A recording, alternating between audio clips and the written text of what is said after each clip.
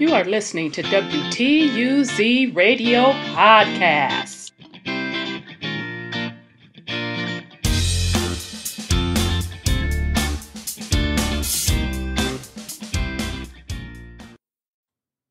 Welcome to WTUZ Radio Podcast. Okay, so the inspiration for this particular podcast came from the gentleman. I just know him by his Facebook page, Knowledge of Self. I will drop a link to his Facebook page in the description. I know some people have problems finding it. He puts out wonderful work. I do know he's working on a book as well. I'm looking forward to that. So he dropped this information with this source, a Jacobite Gleaning from state manuscripts, short sketches of Jacobites, the transportation in 1745. So in this particular body of work, which we're going to go through in this podcast, it is basically giving proof that the Jacobites were black, aka melanated. Okay, so that was the inspiration for this particular podcast, but I had to go and get the book for myself. And as I started reading through it, I'm like, oh my God, it gave so much more insight that it's unreal. So we're going to go through that. So let's back up a little bit and go into who are the Jacobites? What is this all about? For those that are not familiar with it, so we're just going to use the quick source, Wikipedia. Wikipedia. So this is the Jacobite Rising of 1745, also known as the 45 Rebellion, or simply the 45. So it's saying was an attempt by Charles Edward Stuart to regain the British throne from his father, James Francis Edward Stuart. Okay, now remember when we went over the Stuarts were melanated, right? But it took place during the War of the Austrian Succession, when the bulk of the British Army was fighting in mainland Europe, and proved to be the last in the series of revolts that began in 1689 with major outbreaks in 1708, 1715, 1719. Charles launched a rebellion on August 19, 1745 at Glenfinnan in Scotland, in the Highlands, capturing Edinburgh and winning the Battle of Prestonpans in September. At a council in October, the Scots agreed to invade England after Charles assured them of substantial support from English Jacobites and a simultaneous French landing in southern England. On that basis, the Jacobite army entered England in early November, reaching Derby on October 4th, where they decided to turn back. Okay, so I'm not going to go into any more of the specifics of this particular Jacobite rising. I just wanted to give you all for those of you who were not familiar of what the Jacobite rising was all about, and just a little bit of view of who was involved. Okay, but the main purpose of this particular podcast, we're going to go into the identity of the Jacobites, and a lot of other gems are dropped in this. So let's get to it. So let me put this back up for the fam. All right. Okay, so let me get going here. So I'm on page 2 of Jacobite Gleaning from State Manuscript, Short Sketches of Jacobites, the Transportation in 1745 by Macbeth, Forbes. All right, and even that name, Macbeth, I'll take you all on a little reminiscence in a minute. We'll get there, because those that are following these podcast series, when you see that Mac, you should already understand the origins of that surname. But let's get to it. So, Gleam and Glean and Mr. Ferguson engaged all day in drawing petitions. These documents, with their personal confessions by prisoners, throw an interior light on the motives which led the latter to join the rebellion, as well as the current of their connection with it. While many persons were forced to enlist under the prince's banners, not a few asked to be commandeered, so that they might have in reserve the plea of compulsion. And thus what each class had to face was the question: did you do your best to escape at the first opportunity?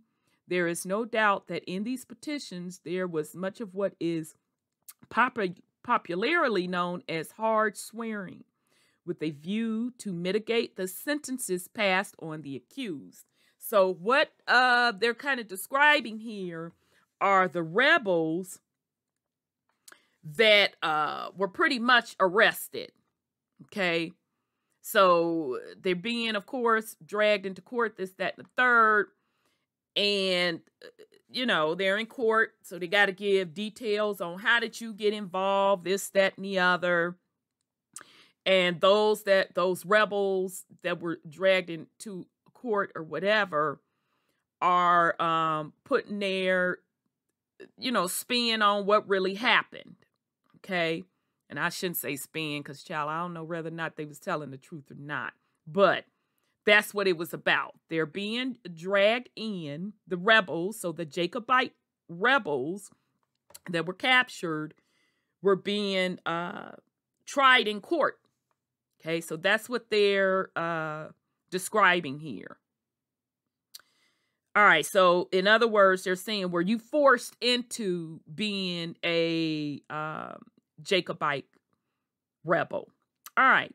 Ages were frequently underestimated so as to form the groundwork of a petition for mercy on the score of youth.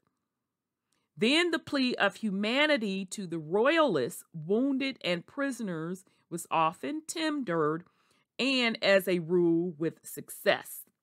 All right, so there's two strategies for these accused Jacobite rebels to get lighter sentences. So one was, hey, you know what? I was a youngin'. And the second is, I am being loyal to the quote, quote, royals. There were Jacobites who would spurn to sue for mercy themselves, as this would be to acknowledge the ruling sovereign, and such prisoners never looked for pardon. These are the true heroes of the rebellion, but they are not so numerous as may be imagined. Okay, so in other words, you had those that was trying to take a plea, all right? So in other words, give me a lighter sentence, give me a plea bargain because I was young, or I was forced into it, or I was being loyal. And then you hit the hardcore ones that was like, look, I don't care about none of that. You don't have no right to even drag me up in here for this because I'm sovereign, all right? And what they're saying is those that came in saying they were sovereign, they not trying to hear this mess they're trying to charge them with. They had a right to do what they did. They had a right to rebel. There was less of them than those trying to take a plea. All right. So, and all had, I'm right. And all had the human side in view. Had they not wives, sisters, daughters, lovers, friends from whom they would fain not to be separated. So, of course, they're saying, trying to get lighter sentences. So the Jacobites, the Jacobite rebels, trying to get lighter sentences, used the following. Of course, I was young. The other one was I was being loyal to the royals. And then the hardcore true ones that weren't trying to take a plea was like, listen, I'm sovereign in the first place.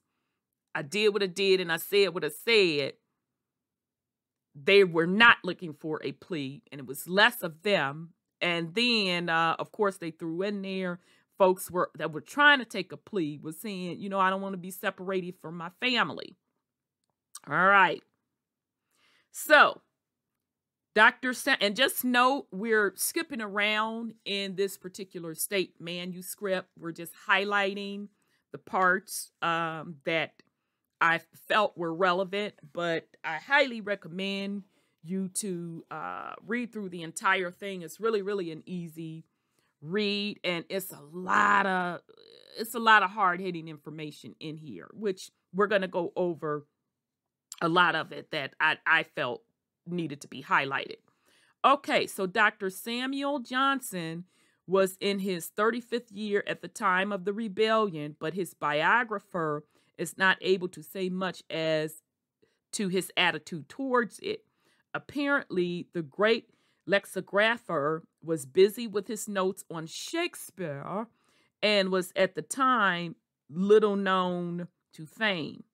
He published in 1745 a pamphlet on Macbeth, which Warburton eulogized, and in regards to which Johnson said, he praised me at a time when praise was of value to me. Johnson, however, had certain Jacobite leanings, and it is told of him that dining one day in 1763 at Old McLangston, where the latter's niece was on one of the company, he took her by the hand and said, "My dear, I hope you are a Jacobite." The old gentleman asked Johnson with great warmth what he could mean by putting such a question to his niece. "Why, sir," said Johnson, "I meant no offense to your niece. I meant her a great compliment. A Jacobite, sir, believes in the divine rights of kings. He that believes in the divine rights of kings believed in a divinity. A Jacobite believes in the divine right of bishops. He that believes in the divine right of bishops believe in the divine authority of the Christian religion." All right, so let's continue. All right, so just giving an account of kind of the mindset of some of the Jacobites. All right, and also don't think that slipped past me that Samuel Johnson was the artist that was doing on the Shakespeare stuff. So don't think that slipped past me either. All right, so we're going to go on to on Friday, September 1777, Dr. Johnson and Boswell set out in a friend's chassis for Derby by the way of Lord Scarsdale seat at Kettlestone with as many objects of interest. All right, so anytime I'm driving fast in the chassis, whatever the case. All right, so leaving this amorous flight of the good doctor with its saving clause, we pass to a more relevant remark on the parts of his biographer, who thus addressed him. "I observed that we were this day to stop where the Highland Army did in 1745. Johnson, it was a noble attempt." Okay, so that's Johnson saying it was a noble attempt. Boswell said, "I wish we could have an authentic history of it." Johnson said, "If you were not an idle dog, you might write it by collecting from everybody what they can tell and putting down your authorities." So I have to chuckle, but Johnson, you didn't even have, you just call a boy a straight up lazy dog. But all joking aside, this really stood out to me that they're saying somebody needs to document this Jacobite rebellion. Okay? So that's why it's important when we're doing research on this stuff to get eyewitness accounts of stuff during that time frame. Okay, so I found that very, very interesting. And then it also proves yet again the others that are bringing this research forward how this stuff was documented. All right, so let's continue. Boswell, however, learning that John Home was preparing an account of what that interesting warfare destined from the attempt. It is well that he did so, as history is not now compiled from conversation so much as from authentic documents, either in state or private possessions. So, did y'all catch that? It is well that he did so, as history is not now compiled from conversations so much as from authentic documents, either in state or in private possessions. So in other words, what they're saying is we need those eyewitness accounts of what went on in the Jacobite rebellion, because if we don't get those eyewitness accounts, people that was actually involved or their family members that could give firsthand testimony on what went on, all we're going to have to be able to rely on for this part of history are state papers and other records that are in people's private possessions, right?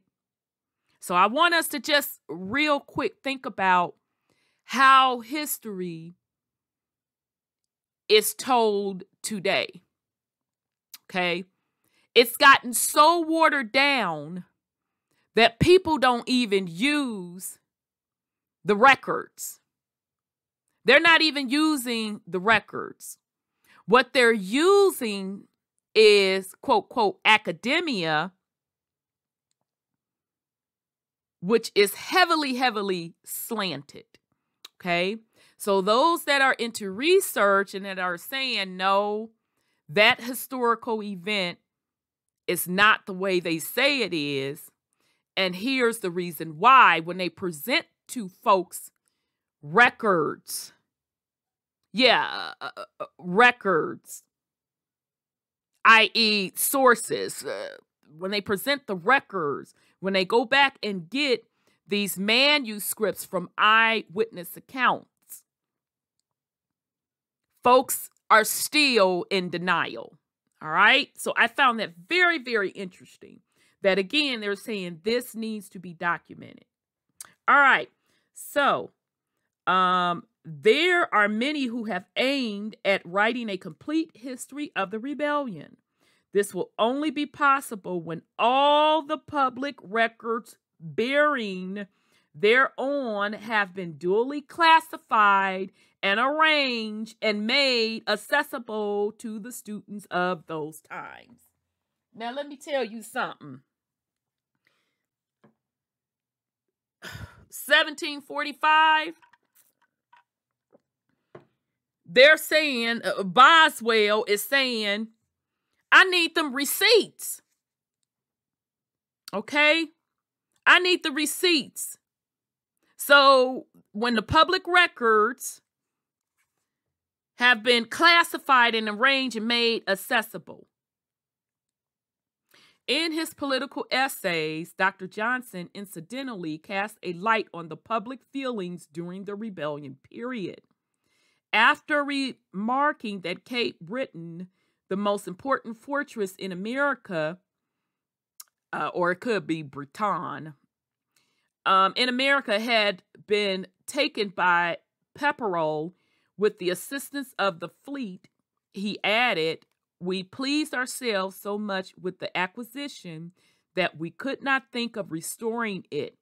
And among other arguments used to inflame the people against Charles Stuart, it was very clamorously urged that if he gained the kingdom, he would give Cape Breton or Breton back to the French. The doctor then pointed out that the French had a more easy expedient to regain Cape Breton than by exalting Charles Stuart to the English throne. They took in their turn Fort St. George in the East Indies and got back Cape, I don't know if that's Breton or Breton, in exchange. Okay, so we should already know what area this happened at. This is what we call today the Caribbeans. All right. How did King George view this bold attempt to wrest his throne from him? It undoubtedly alarmed his government, especially when the march into England was well on its way. The means of getting intelligence were then few and slight, and the unknown added terror. The Battle of Falkirk, fought when the Highlanders were in full hurried retreat, appalled the court. All right. So now let's get into the prisoners, all right? So I just wanted to give you all some insight into, number one, what the whole Jacobite rebellion was about, okay? So let's be clear, it was still family fighting. So the Stuarts fighting the Stuarts, okay? So one Stuart wanting to be back on the throne, and let me just go back to that just real quick. All right, so it was an attempt by Charles Edward Stuart to regain the British throne from his father, James Edward Stuart. Okay, so this was a Stuart on Stuart. Okay, all right, so that's what the Jacobite rebellion was about.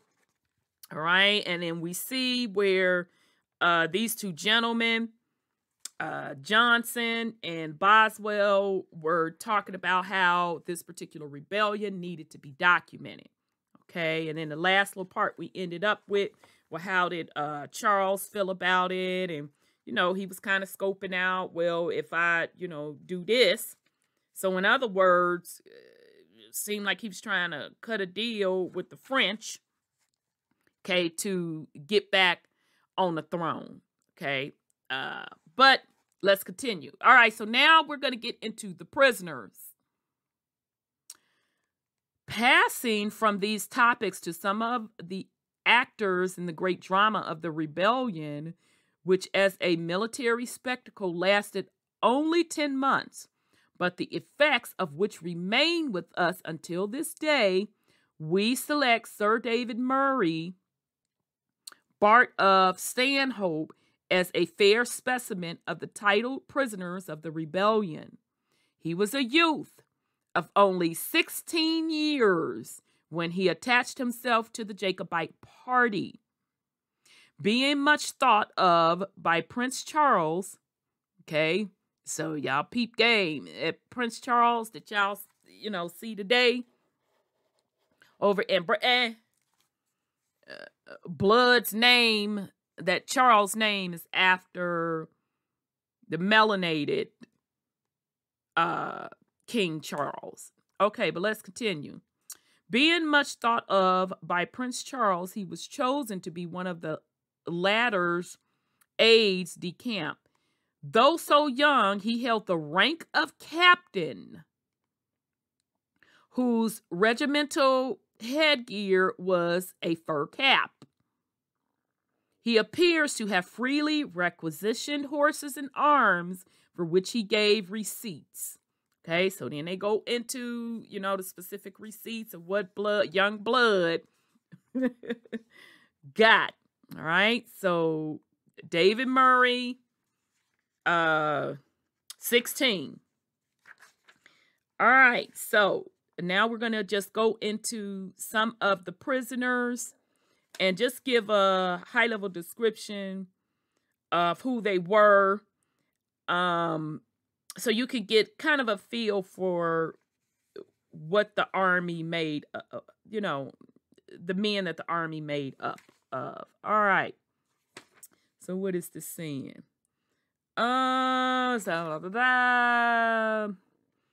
Okay.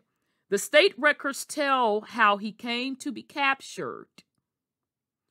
2 custom officers received information that there was in the house of a Catholic named Simpson, a mile from Whitby, a person waiting for a passage abroad.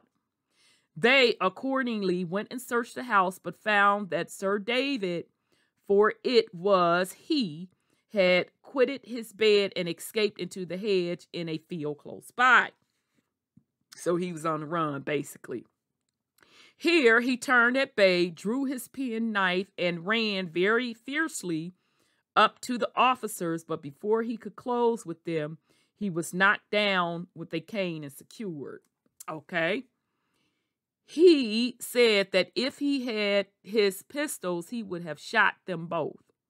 He was in disguise and was about to board a vessel at Whitby, which had been hired to take him to Holland.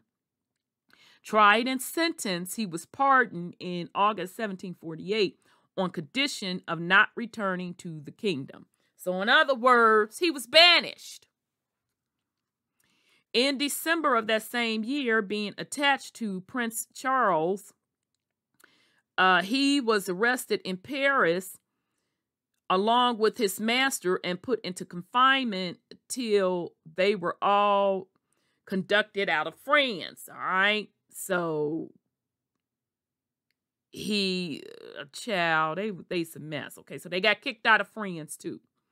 James Stormont of Piscandley, sorry y'all, my UK brothers and sisters. I know that's part of my bloodline on that English side, but y'all, I don't know all these places. I'm still an American. But I know I'm butchering these places from a pronunciation standpoint. All right. A small lordship near Forfar was reprieved on the same conditions. The official account of Piscandley's is that he was born in the county of Forfar. He was in England with the rebels in no capacity as an officer, but along with Lord Ogilvy's regiment. Okay, so I want y'all to peep game on these names. Lord Ogilvy. We know that shows up. That name shows up in the Americas as well. All right. About the beginnings of October 1745, he received a letter from Lord Ogilvy requiring him to come and join him, which he did. It was stated in his favor that he had hid from the rebels, that he had surrendered, and that he had a wife and 9 children dependent on him. Adam Hay and Aslid, John Burnett, and Francis Farquharson of Monterey were pardoned on the same terms. Okay, so they basically took a plea saying, listen, I have babies. I can't be locked up. Who gonna take care of my family? Right? And in their particular cases, they got pardoned. All right, so the Honorable William Murray, brother of Lord Dunmar, and for some time a prisoner in the Tower of London, was confined for life in Carishbrook Castle, Isle of Wight. Dang, so he got a life sentence. Sir James Kinloch, Bart of Kinloch, was immured on August 8th, 1746, along with his 2 brothers, Charles and Alexander, in a room of the New Gaol, Southwark, where his friend Sir John Wedderburn, Bart, I don't know if that's Bartholomew, but all right, Rhonda, just leave it alone at Bart, also was when Mr. Sharp, solicitor to the treasurer, came to examine them. Both of these baronets stated where they were born, but refused, as it appears many others also did, to give any further answers to interrogations. Okay, so they wasn't snitching, basically. If the crown wanted information, it must get it elsewhere, was their reply. The Reverend James Gow, minister of Cargill, Perthshire, wrote in Sir James Kinloch's favor. Sir James did not wish to go abroad. Pay attention. Sir James did not wish to go abroad after being reprieved, but preferred to find bail here. He was accordingly compelled to stay in a place in the country fixed by his majesty. So in other words, old boy was like, and I don't want to be shipped overseas. Just go on and let me get bail, bruh. Certificates of character were not always efficacious. Sir John Wedderburn Bart already alluded to, who was officially described as a volunteer in Lord Ogilvy's regiment and a collector of I don't know if that's exercise or excise for the rebels at Perth, was one of the early victims of the rebellion. After a 6-hour trial at St. Margaret's Hill, he was found guilty and condemned to death. In vain did his parish minister transmit a memorial to the authorities on his behalf and state therein that Sir John had a wife and 8 children. They would probably reply that he should have counted the cost. Child. So old boy was trying to get out of pretty much a death sentence by saying, you know, hey, I got babies and a family to take care of. Child, they weren't trying to hear that. They basically saying you should have thought about that before you did what you did. All right. So that's just a couple of accounts. I just picked out 2 of kind of the prisoners and their sentences. So you had a youngin' in the previous chapter, and in this chapter you had men with families. You had some that was taking pleas, and some that was like, you ain't finna get no information up out of me. And some saying, I don't even know why you dragging me in here in the first place. I'm sovereign. And then, you know, some just looking to take pleas. So you saw some that were banished. So meaning they could never to return to the land.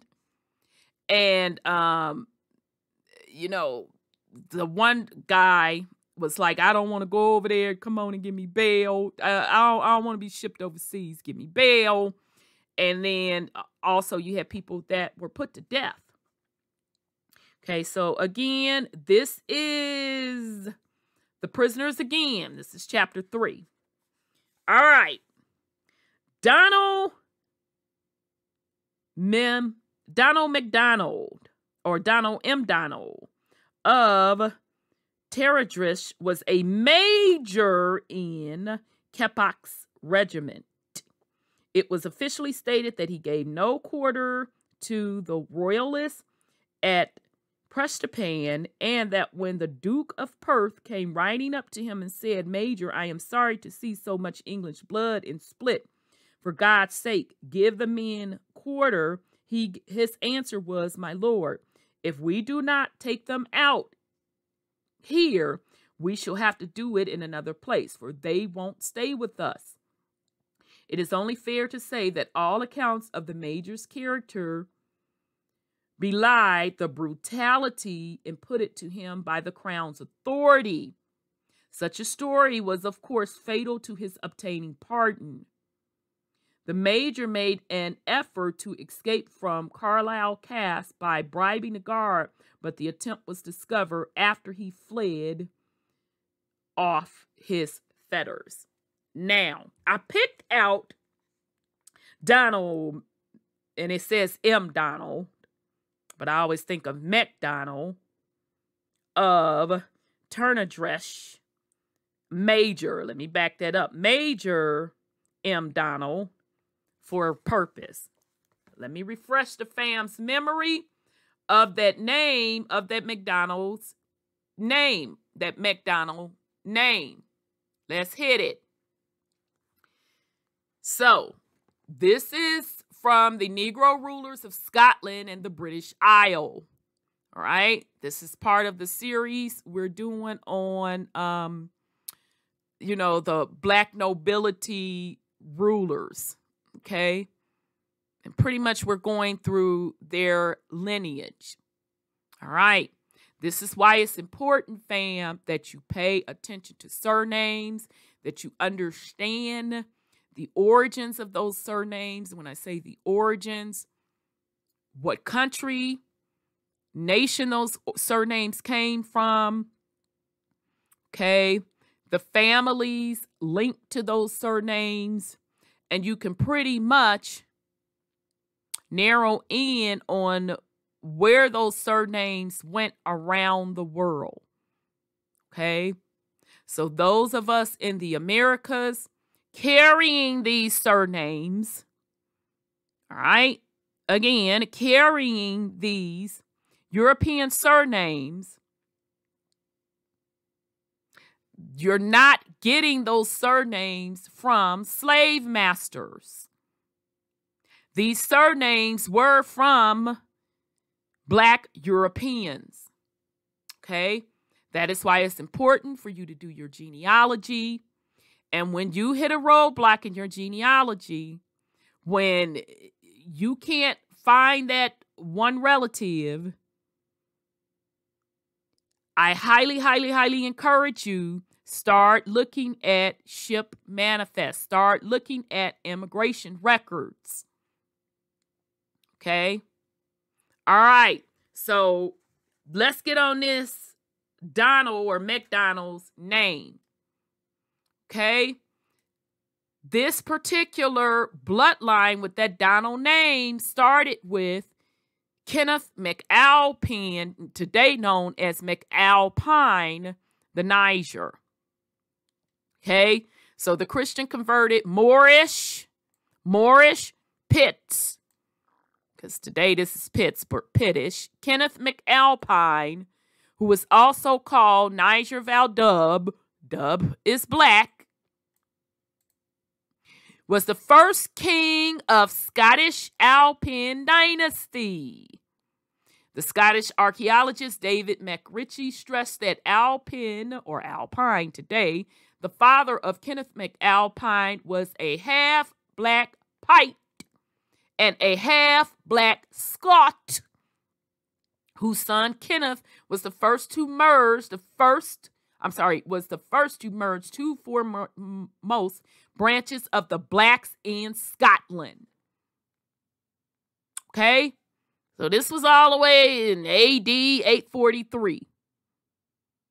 Okay? So let's get down to some of these names associated with the bloodline of the McAlpines. All right. So, Okay. So we're saying after the death of King Edith, his nephew and cousin Gregory succeeded the throne and ruled jointly. Following them was cousin Donald II, son of Moorish Constantine I. After the death of Donald II, his cousin Constantine, So I'm just giving you where this Donald surname is coming from. Every king and the Mac. Okay?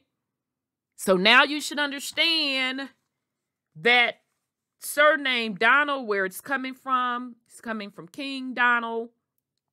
You should understand when you see a Mac that is associated with McAlpine or McAlpine or Kenneth McAlpine, who was a Moorish Pitts king who was half Jacobite and half Scot, black, let's be clear, black, who merged or brought together the Black Scottish kingdom. All right?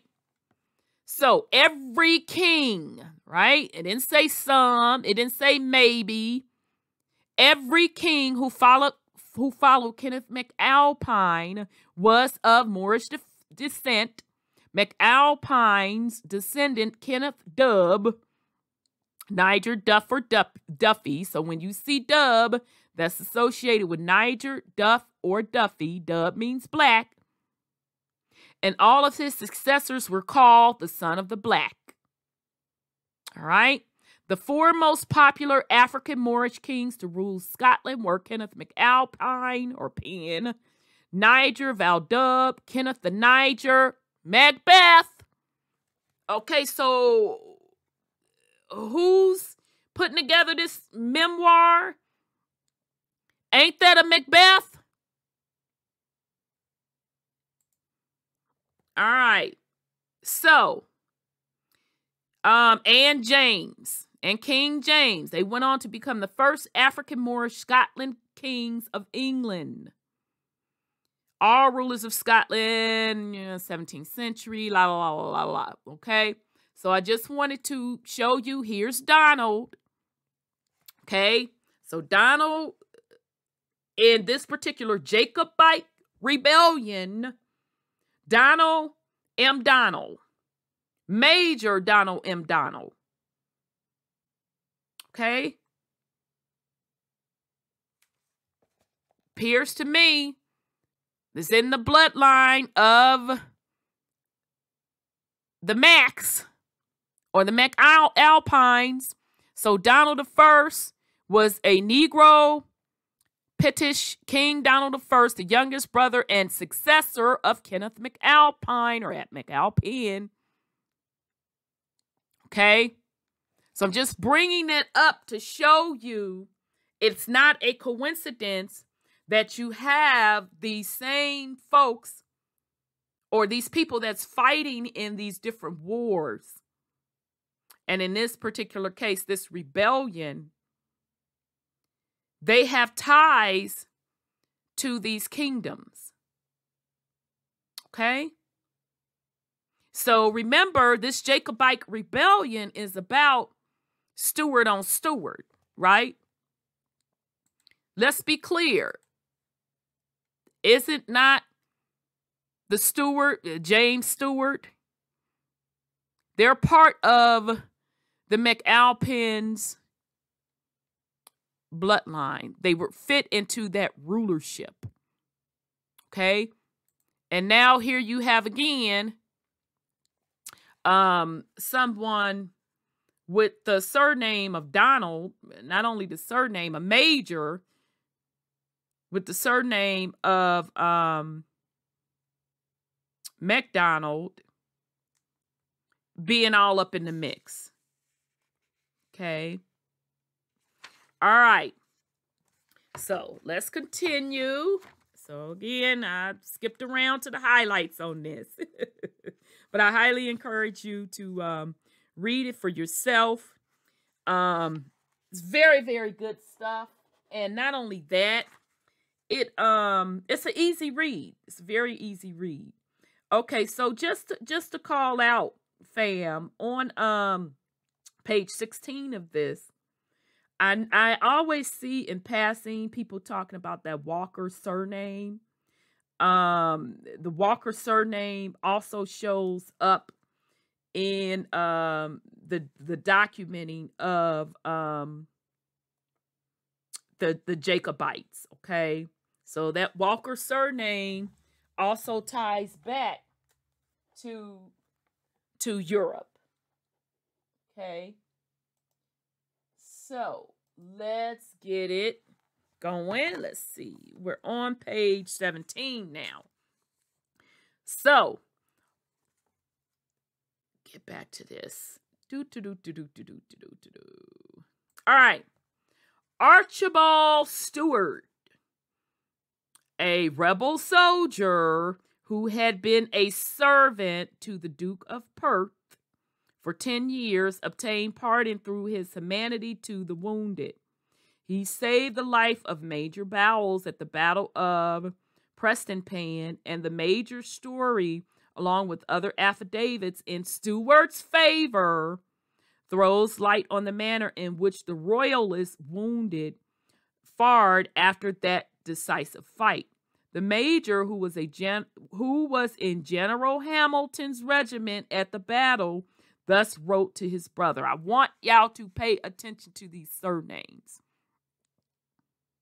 You see these same surnames, not only, a lot of us carry these surnames. I mean, heck, early up in the book, you got a Johnson up in the mix. My surname. Being told you need to get up off your butt and document this. Okay?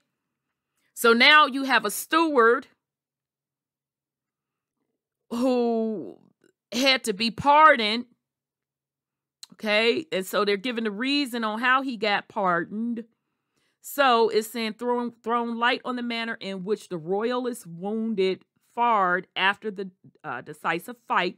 The Major, who was in General Hamilton's peep game, General Hamilton's, okay, Hamilton, a melanated man, okay, over in America, when I'm talking over in America, but I want y'all to peep game to these surnames over in Europe as well, okay? So you could go check out Kui Mayo did a drop on Hamilton being melanated. Go check out his YouTube channel. Check out Legendary Topcat's YouTube channel. Did a drop on Hamilton being melanated. Okay, and peep game, that play that became very famous in the Americas called Hamilton, was giving you game right in front of your face with Hamilton and them being melanated. Okay? They had Thomas Jefferson up in there melanated. The only one that they didn't have melanated was King George, which we know he was melanated as well. Okay? So I want y'all to pay attention to these surnames, because you need to understand that those surnames that you carry today are not slave master surnames as far as your family being enslaved via a white man. They're not white people's surnames. All right, so the Major, who was in General Hamilton's regiment at the battle, thus wrote to his brother, Mr. William Bowles, MP, Mark Lane, London, on Stuart's behalf. I gladly embrace the opportunity of endeavoring to show my gratitude to a man who undoubtedly was more than instrumental in saving my life, for he not only supported me with a strong arm when I was fainting and almost dying with the great loss of blood, which ran from 11 wounds, but also preserved from me being cut to pieces by the straggling, Highlanders, which in all probability would have been my fate if he had not been for his care and protection. Stuart was also helpful to General Sir John Cope's principal servant and to his coachmen who were taken at the same battle. He got free passes for both of these men by means which they were restored to liberty. So this what I put in a little note, y'all. So the Stuart got pardoned, basically, huh? That's what they saying up in here. Sips tea. So Archibald Stuart, he got pardoned because, according to General, to Major, let me make sure I don't want to lie on people. Let me get it right, Rhonda. So Archibald Stuart was pardoned by an officer. And, they were up under General Hamilton's regime. He got pardoned based on him basically saving one of the officers' life. So, you know, I'm saying, did he really get pardoned because he was a steward? You know, King James, them peeps, that steward? I'm just saying, okay? Because everybody else had to do a lot of splaining. You know what I'm saying? Talk about their baby mamas, they children. You know, I was bullied into doing it, this, that, and the third. But this steward, oh, you're pardoned. Oh, because XYZ said that you did 1, 2, 3. You're pardoned. Okay, then. No, this was about a bloodline, because this person is of the bloodline, the steward bloodline. Okay? And it's interesting. Remember, it said he was also a servant of the Duke of Perth. But he still got that pardon. So it was saying that somebody else, now this would trip me out, y'all. Pay attention. And we're going to circle back. I'm going to have to circle back because I'm still not done with this information and dig a little deeper into these particular officers. Because, child, these surnames tripping me out. So, Lieutenant David Drummond of Colonel Lee's regiment also wrote in Stewart's favor. Sips tea. Now, I got to dig up the receipts on this. This is where my mind is going. Now, when I think of Colonel Lee, I think of them Lee boys in America, that fought in the Civil War. Okay? You know, Robert E. Lee. You know, Black Robert E. Lee. Yeah. Who daddy was black and that was in the military. Now, see, I ain't want to gossip. I got to get the receipts on this if this is that same Lee bloodline. I'm going to circle back and try to find the receipts on this. Okay? So, there's that part. So, here you have a steward had an officer step up and said, yeah, you know, Archibald Stewart, oh boy, saved my life, this, that, and the third. And now you have Lieutenant. Now, and remember, that particular officer was up under Hamilton's regime.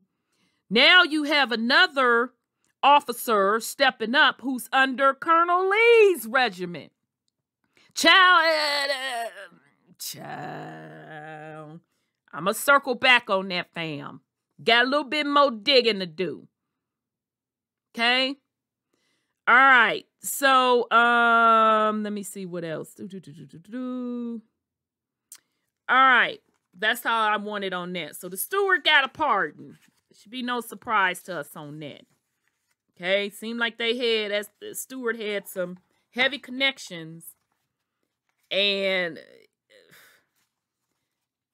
it really appears, I'm going to dig up the receipts the best I can, that these are the same bloodlines that we see over here in the Americas with these last names of the Hamiltons, the Lees. We know for sure the Stewarts. These are all the same folks, okay? All right? Because as we go through this work, you're going to see even more why I'm trying to make that connection, but I'm going to try to find some receipts also on it. All right, so we're at the transportation in 1745. So, all right, so this is giving an account of prisoners early in the morning. The transportation in 1745. Prisoners early in the morning of May 25th, 1746, put on board the Shark, Slope of War, Okay. So I'm only highlighting that to just show you that they kept records, fam. They kept records. And this is why it's important when you're doing your research, you're doing your genealogy, you get stuck. Go check the immigration records. Go check the immigration records. They even have, I think it's convict records. I forget the exact name of it. But it's there. Go check and see if your people are on that stuff. All right. Okay. So let me see how much it is I want to go through. Okay, so I have examined some of the crown witnesses who lived at Thurso and knew the petitioner perfectly well in relation to his behavior during the rebellion. I do not find that he was concerned in any shape, matter. Okay, whatever. Okay, I was trying to find something else on here. All right. Well, that was a reason I didn't highlight it. So let me keep it moving and stick to my highlighted parts. All right. So, drawing lots acts as to transportation, abolitionists, and heritable jurisdictions, disarming of Highlanders escapees in 1716 offered to transport rebels abroad. Okay, so now we in the transportation section of it. So, in these trying times, the authorities had not substantiated a man's guilt. He had to prove his own innocence before they would set him free from confinement.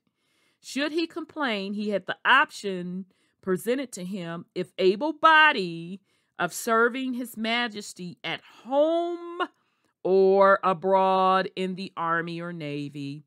Now, I don't even know if they're still doing that today in America, where some of the young folks that get into trouble, that they have an option of serving a jail sentence or going into the military. So I found that interesting that was, the play back then.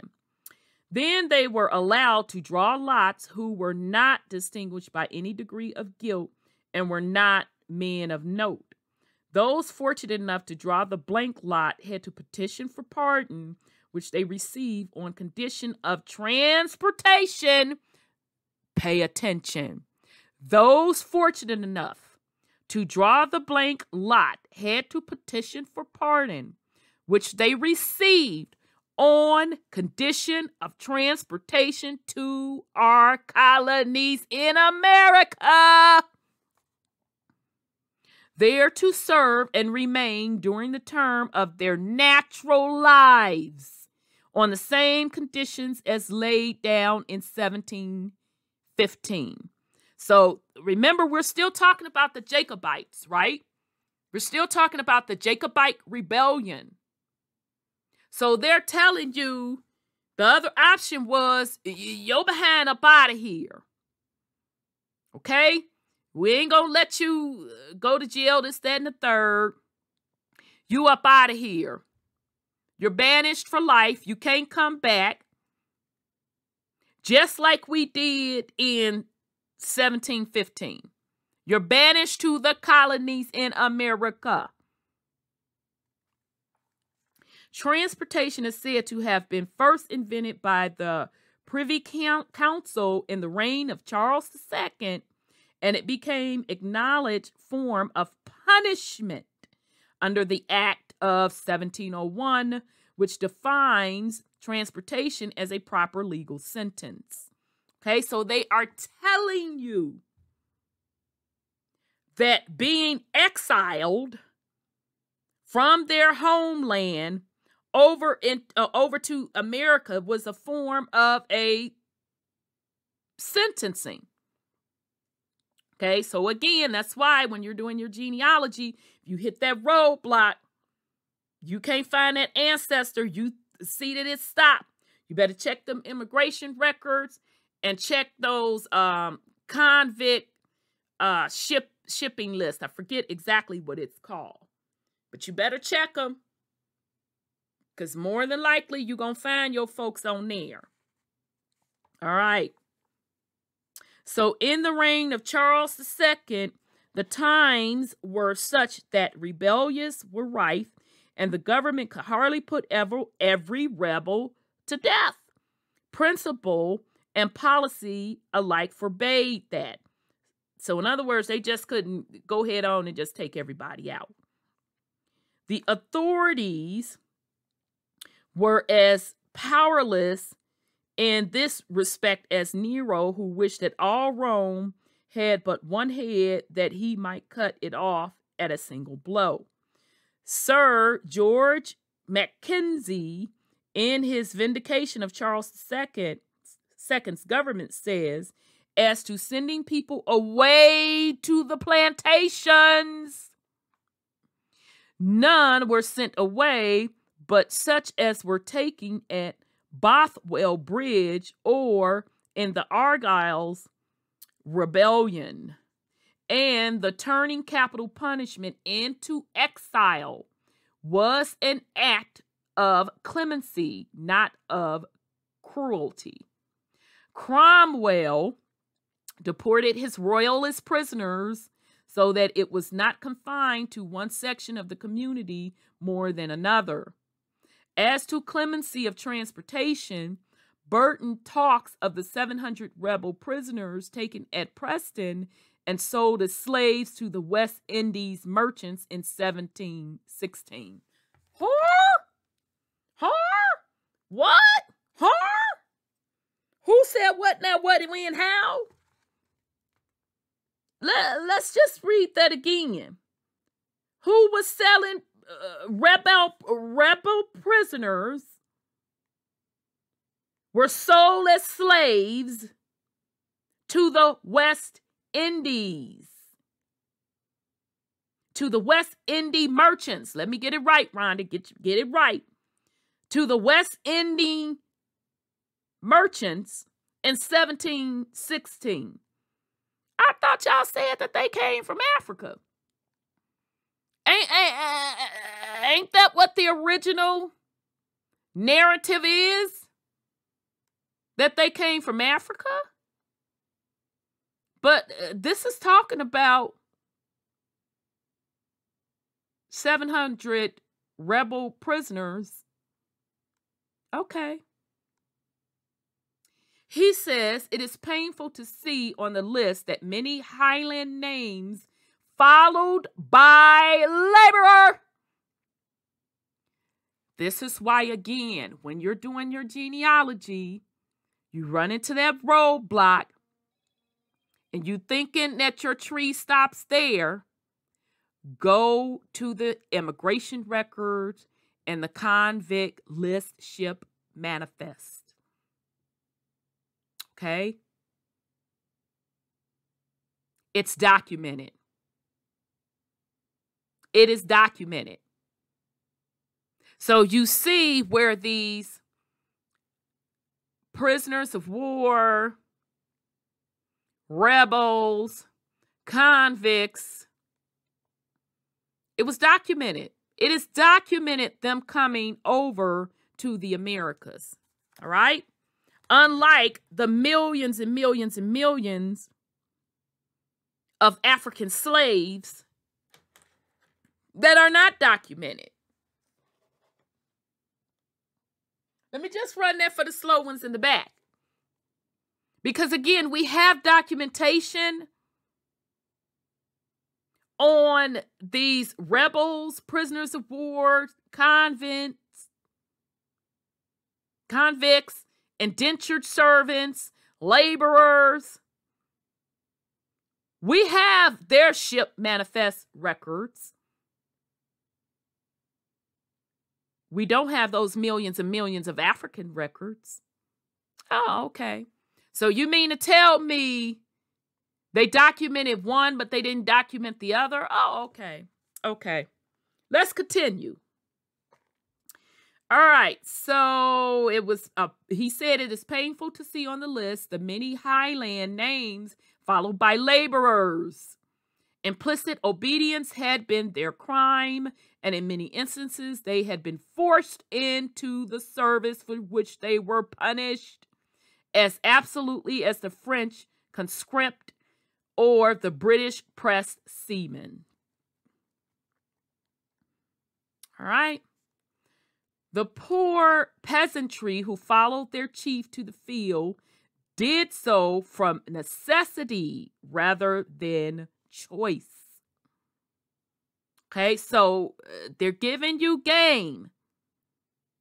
So those who, had a leader, their chief, so meaning, let's say the chief and his boys now, they got all of their behinds up out of there. They were all exiled. So the poor peasantry who followed their chief, so the chief boys now, they was banished up out of Europe as well and became laborers. They had to live, and when he who gave them employment, they had to live, and when he who gave them employment in time of peace asked a warlike service from them, it was at their own peril they refused. So let's run that for the slow ones in the back, what they're saying. So they're saying that the chief who had people working for them, so in other words, employer-employee relationship, I'm sure, they were cool, all of that. So when war broke out, the chief was pretty much like, are you fighting on my team or not? So out of obligation and to their best interest, meaning the employee or the poor person, they went on and rolled with chief, right? Okay. But when all of it was said and done, when the sentencing broke down, when folks got caught, so meaning the chief them, when they got caught, when that they didn't win that particular war, the court didn't want to hear that you was just the chief's employee. Nope, you up out of here too. You might as well get on and get on that ship with him, this, that, and the third. You out of here as well. Agriculture, even in its backwood and undeveloped condition, was at that time the mainstay of Scotland. And landowners could not go to the state then, as they do now, for money to improve their holdings.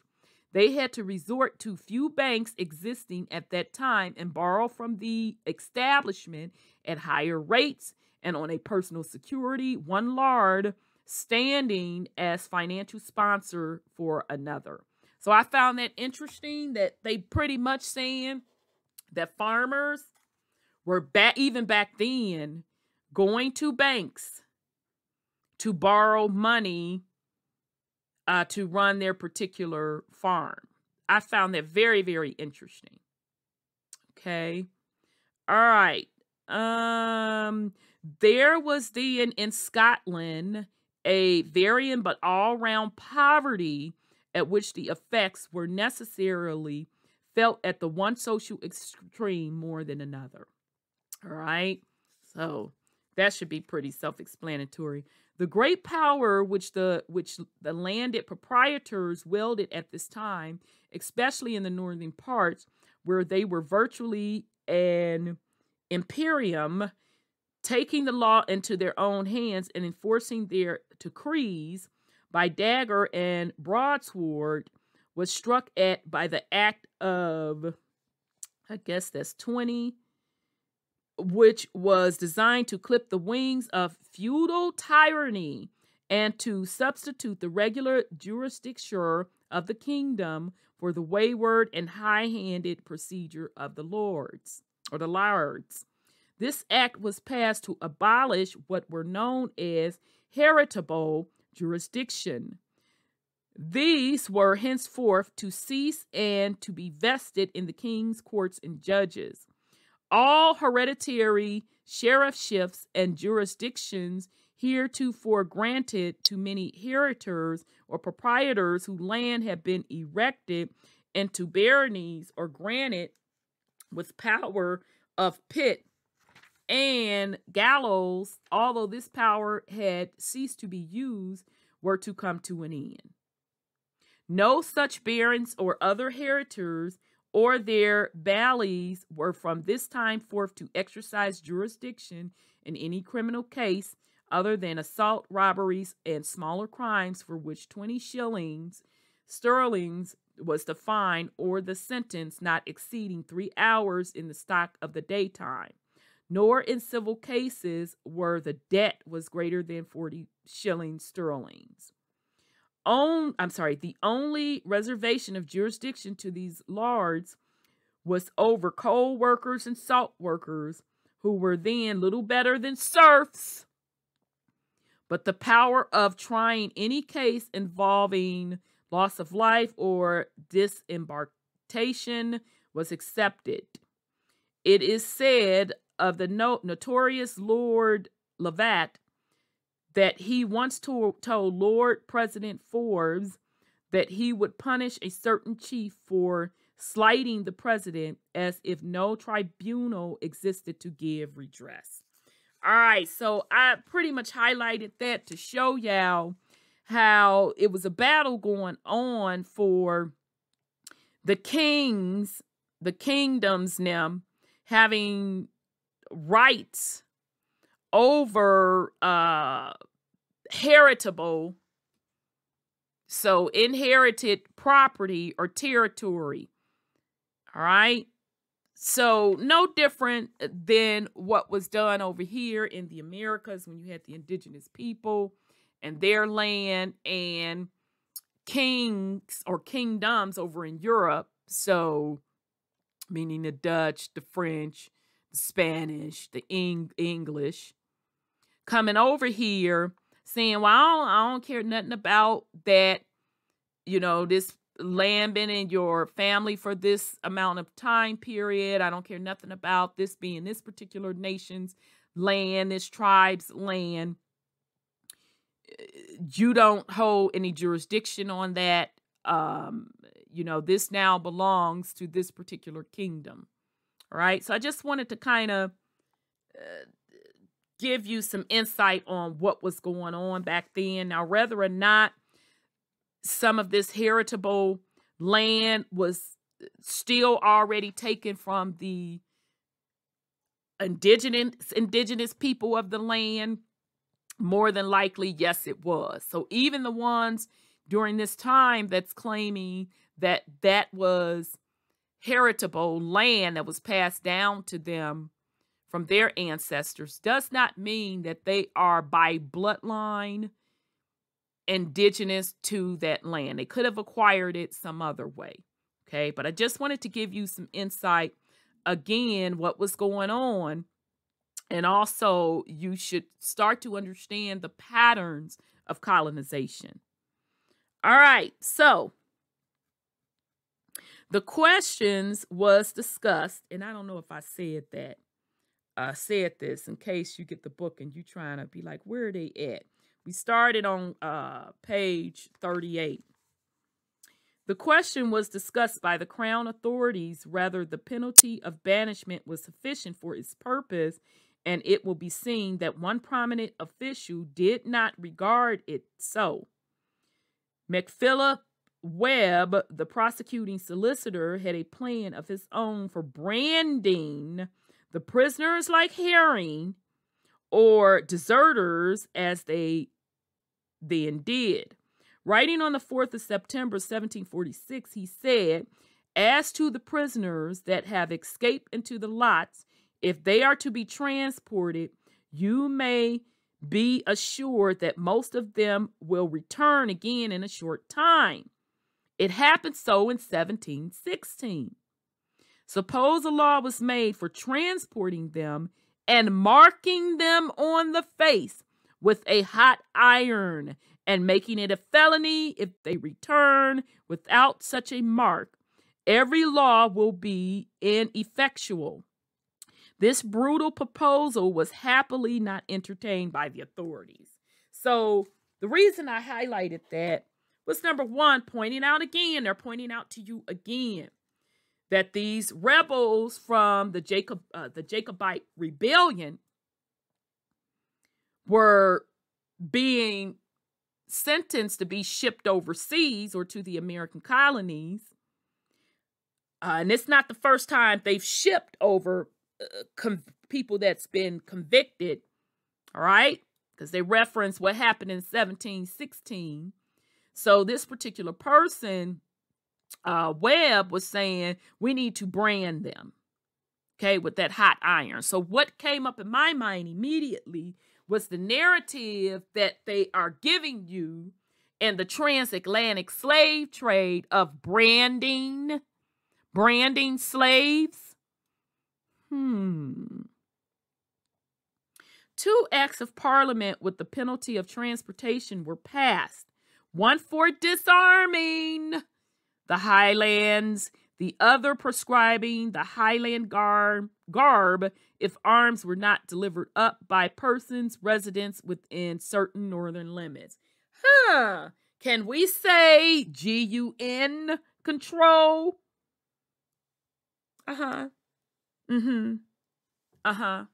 See, nothing is new, fam. That's why it's important for you not only to know the true history, but it's also important for you to look at the patterns. Okay? So they was tired of them Highlanders with rising up. Okay? And you should understand why the Highlanders were rising up, because they was coming through, putting debt on the people, snatching up land, okay? Saying you don't have no jurisdiction over your heritable land and all of that particular jazz. So there was an uprising, okay? So they like, you know what? These people was heavily armed, so we need to snatch them arms from you. All right. So if arms were concealed, a penalty of 15 pounds was extracted, failing which the offender was liable to be transported to America as a common soldier if fit for service. Baby. Well, dang. You couldn't even have your arms. And if you got caught with it, you out of there. You going to the Americas. So,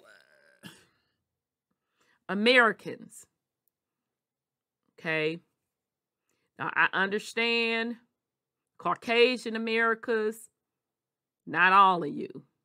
We're going to take out the middle class because y'all on some other stuff.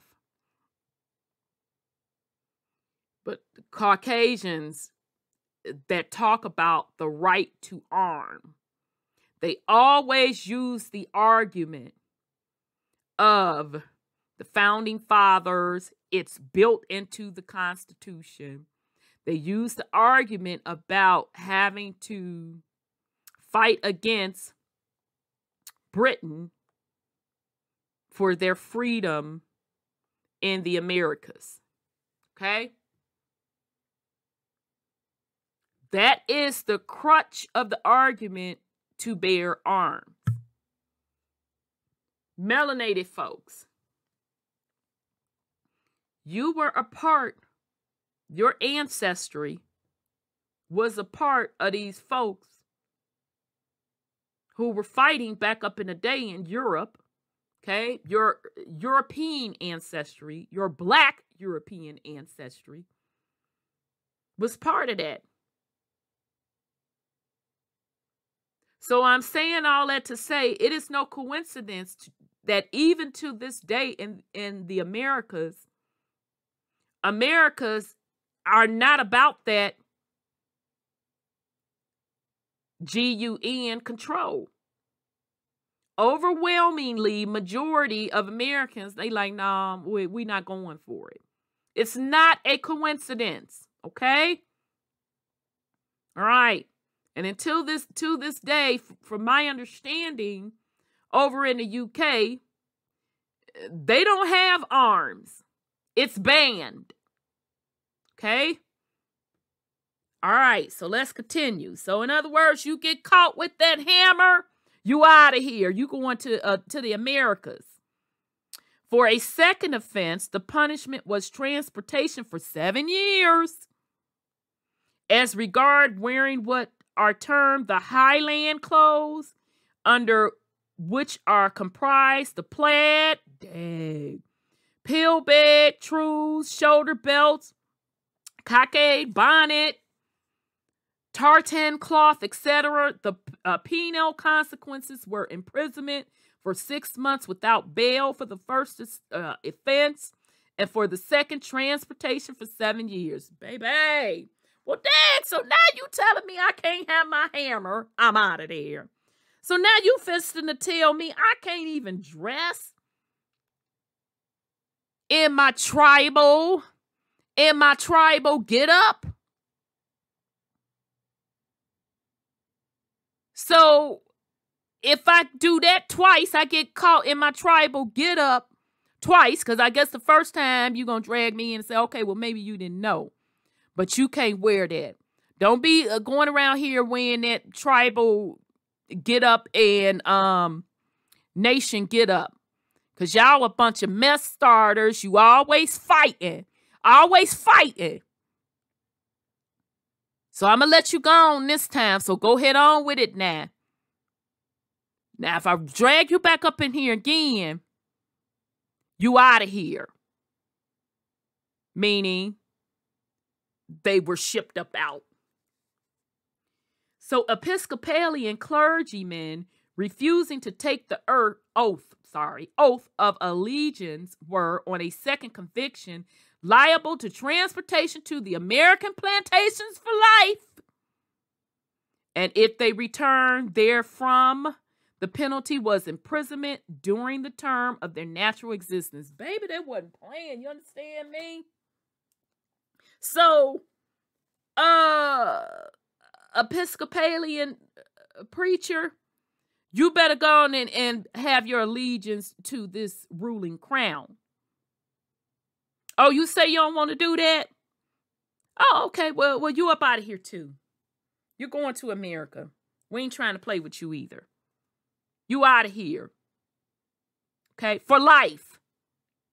You're out of here for life. You and Americans for life. So that would also make sense why,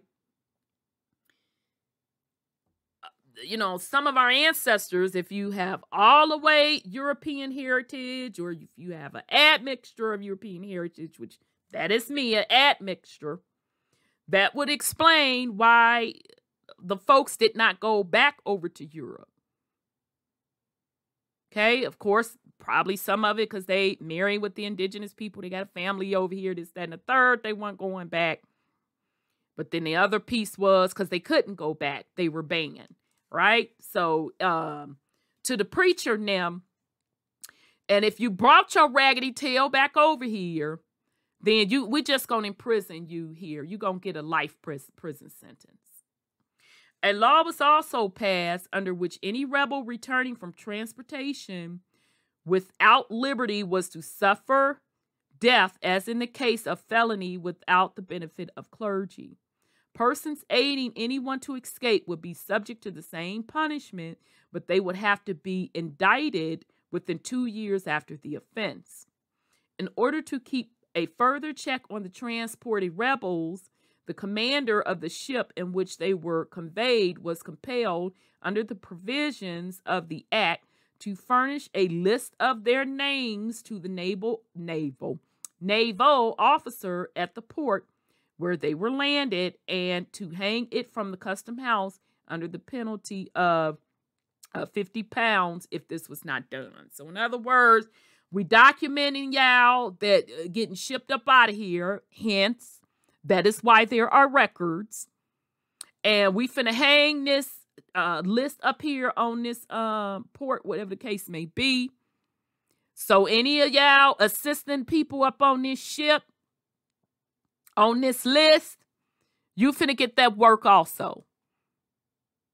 Next thing you know, you gonna be on the next ship out. Your doggone self. All right?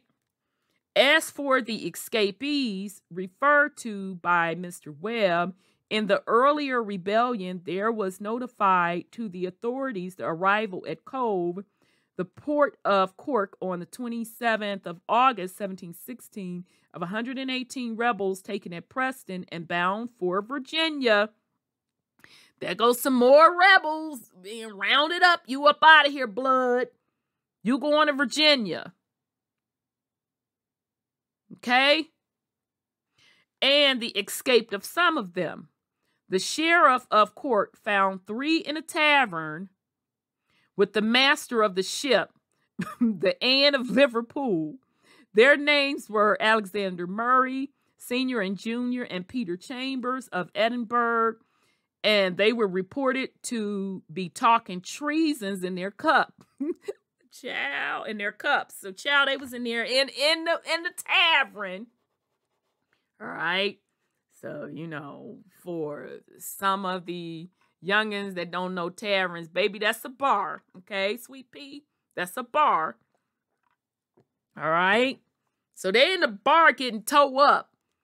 That liquor done got into them, running their little mouth. So apparently somebody was there listening and went snitching. But nonetheless, they was talking into that alcoholic beverage. And they was talking treason. At least that's what the snitch said. Another vessel, also on its way for Virginia, landed at, so remember, another vessel, also on its way for Virginia, landed at Waterford with rebels who were encouraged to make their escape.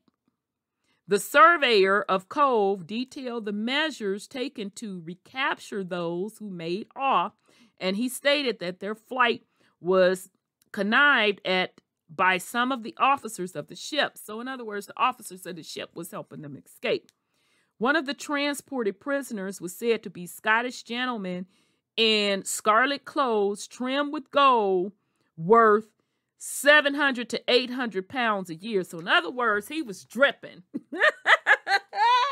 He had some change. So this is just an example telling you, baby, they ain't cared nothing about rich, poor, none of that. You was out of there. You got that sentence, you was out of there.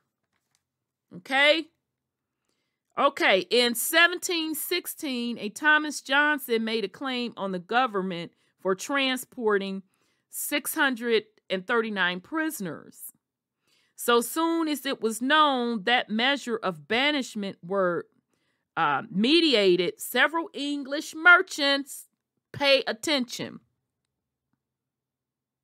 Several English merchants trading abroad forthwith made offers of the needful transportation. Okay?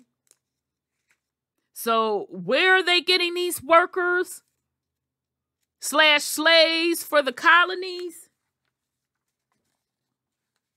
It's twofolds. We kept telling, well, threefolds. We kept telling y'all this. The records keep proving this.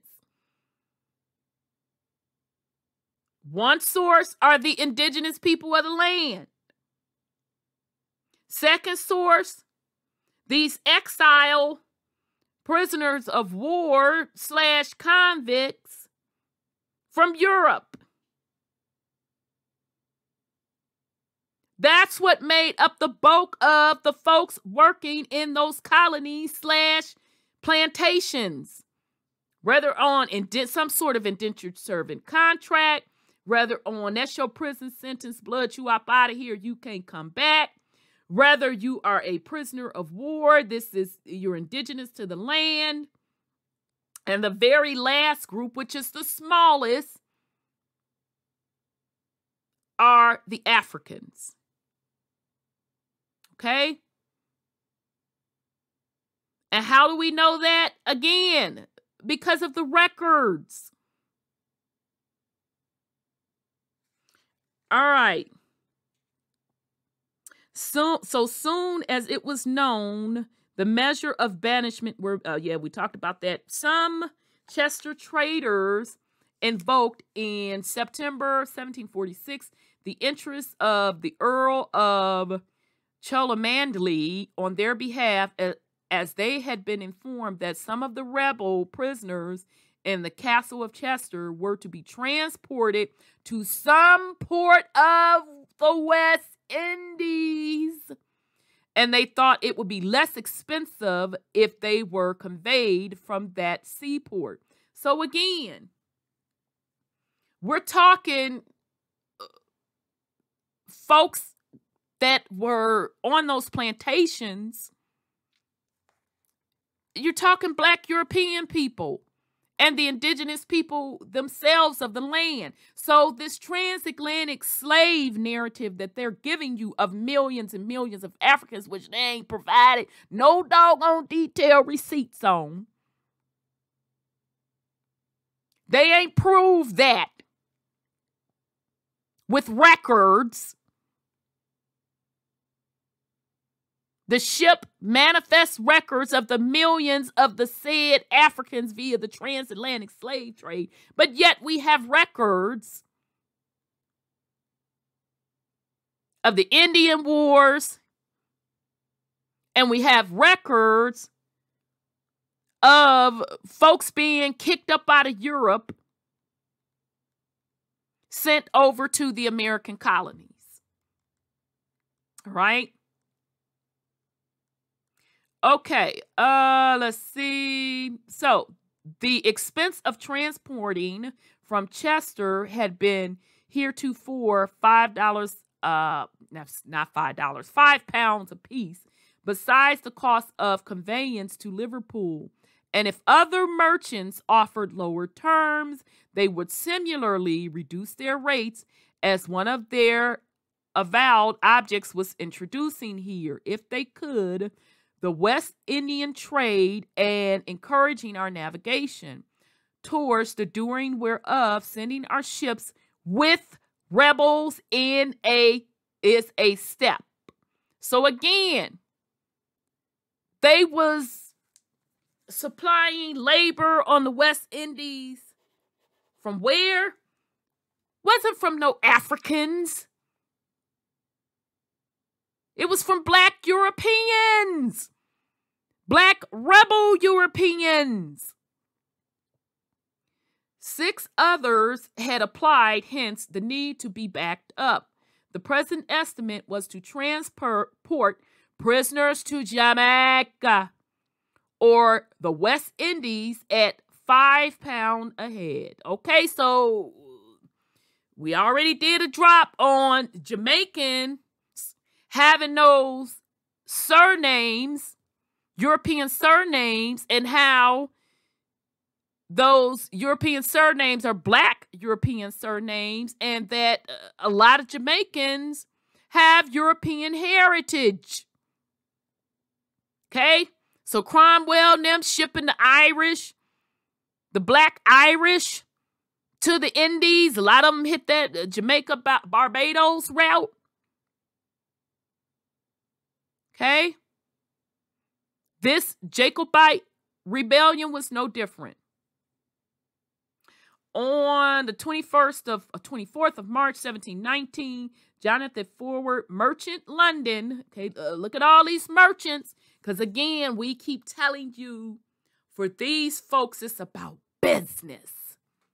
They came over to the Americas to do business.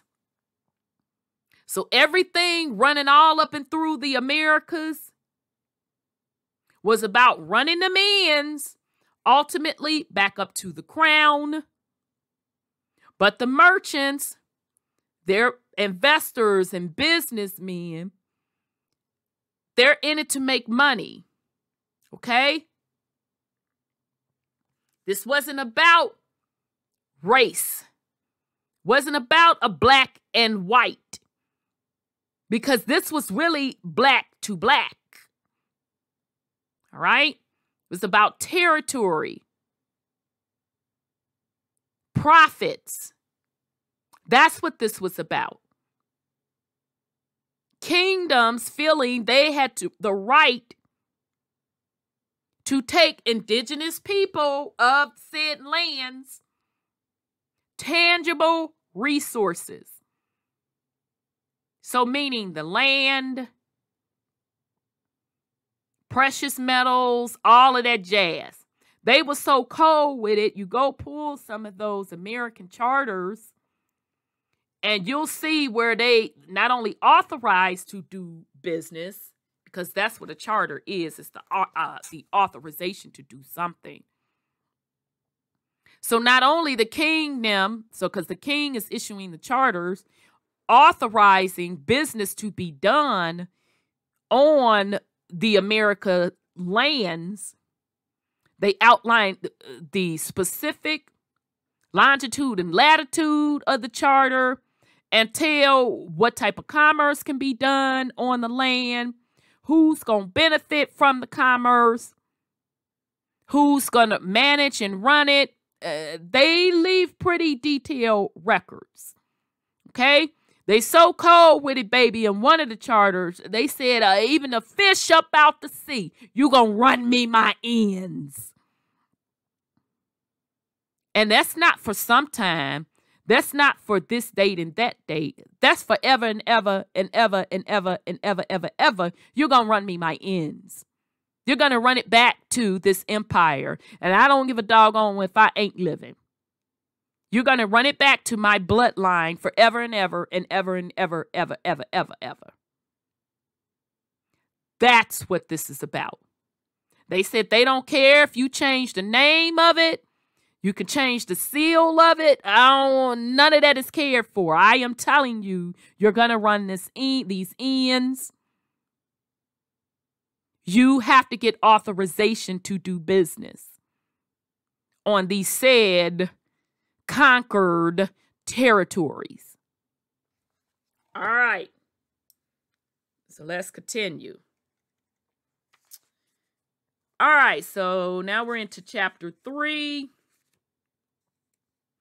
The colonies and plantations, a dumping ground for prisoners.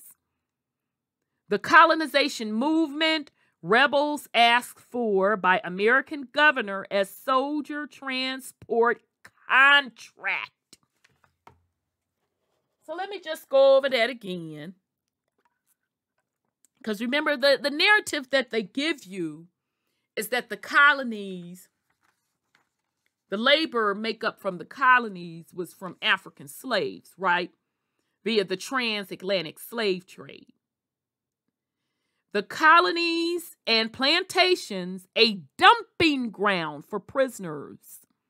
The colonization movement. Rebels asked for by American governor as soldiers transport contract. Among the allotted were 180 who had drawn the blank lot at Carlisle's, 72 at York, 73 at Lancaster, 34 at Lincoln, 34 at Chester, and 430 at Tilbury, and in the following transport.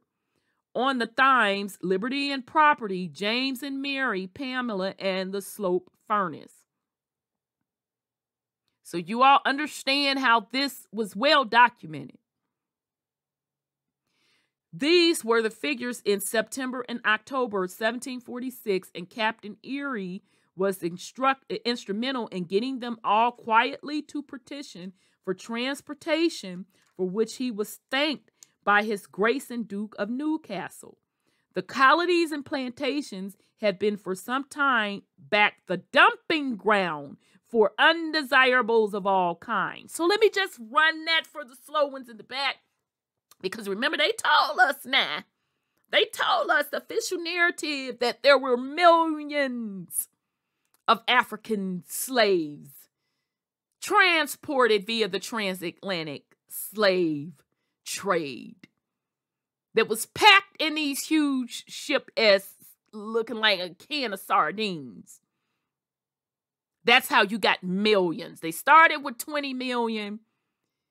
And now today they didn't chop that story all the way down to 300,000. Okay? But to this day, majority feel that if you are black, melanated, aka black, aka Negro, they classified you as African-American. Your heritage is of slavery and an African slave at that. But yet, remember, this Jacobite gleaning in 1745, and this is just one account, it's telling you something totally different. They're literally saying the colonies and plantations had been for some time back the dumping ground for undesirables of all kinds, convicts, state criminals, whether political or religious, rebels, suspects, malcontents, fanatics, and deserters. Dr. Robert Chambers states that after the restoration of Royal Fishery Company with the capital of 25,000 pounds of sterling was started as a rival to the Dutch. Remember, the Dutch had their little company too that was over here doing business. Rival to the Dutch. And matter of fact, the East Indian Company was kind of stood up off of the idea of how the Dutch was running their stuff. Rival to the Dutch. And that amongst the most notable uses for shipping in the reign of the restored steward were privateering against the Dutch and the transporting of poor people to Barbados and discontented West Country Presbyterians to the American colonies. So I'm just going to read that back. Take a sip of this water. See, I want us to clearly understand. Let me just go on and read that again. All right. So it is saying that old boy Chambers stated that after the restoration, a Royal Fishery Company with the capital of 25,000 pounds of silver was started as a rival to the Dutch. And that amongst the most notable uses for shipping in the reign of the restored steward were privateering against the Dutch and the transporting of poor people to Barbados and the discontented West Country Presbyterians to the American colonies. He adds an interesting fact that it was not till 11 years after the Union that Scotland sent her first ship across the Atlantic, and that in the West, owing to the development of the American colonies, the national progress was greater than in the other parts of Scotland. A valuable publication referring to an earlier century's immigrants and including those whose passengers were assisted by the government of the day is that John Camden Houghton of London, 1874, entitled Original List of Personal Qualities, Immigrants, Religious Exiles, Political Rebels, and others who went from Great Britain to the American plantations, 1600 through 1700s. So, you want to explain to me again about the transatlantic slave trade? Explain to me that again. When these folks clearly documented that they were shipping out who? From Europe? Immigrants. So some of them immigrants could have been Africans. Heck, I don't know. Religious exiles, political rebels, and others who went from where? not from Africa, Great Britain to the American plantations, 1600s through the 1700s. These and those who came after them in 15, so I'm assuming that's 1715,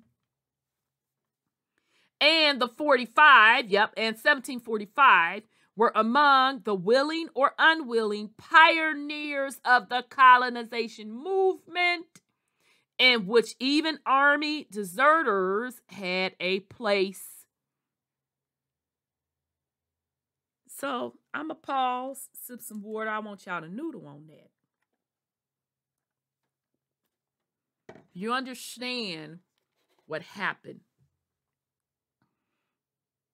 They're telling you that Europe had been shipping the folks that they exiled, them Black Europeans had been shipping other Black Europeans to the American plantations since the 1600s.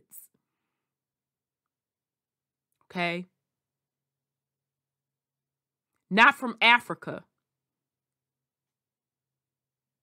from Europe. All right? So that means Black Europeans have been over in the Americas a very long time. And that would make sense why the bloodline of the other Black indigenous folks, aka Indians, why there was so much intermingling and marrying. It would make sense why Black Americans carry European surnames. Okay? And they even went as deep as to say, these Black Europeans became the pioneers of the colonization movement. Willingly or unwillingly.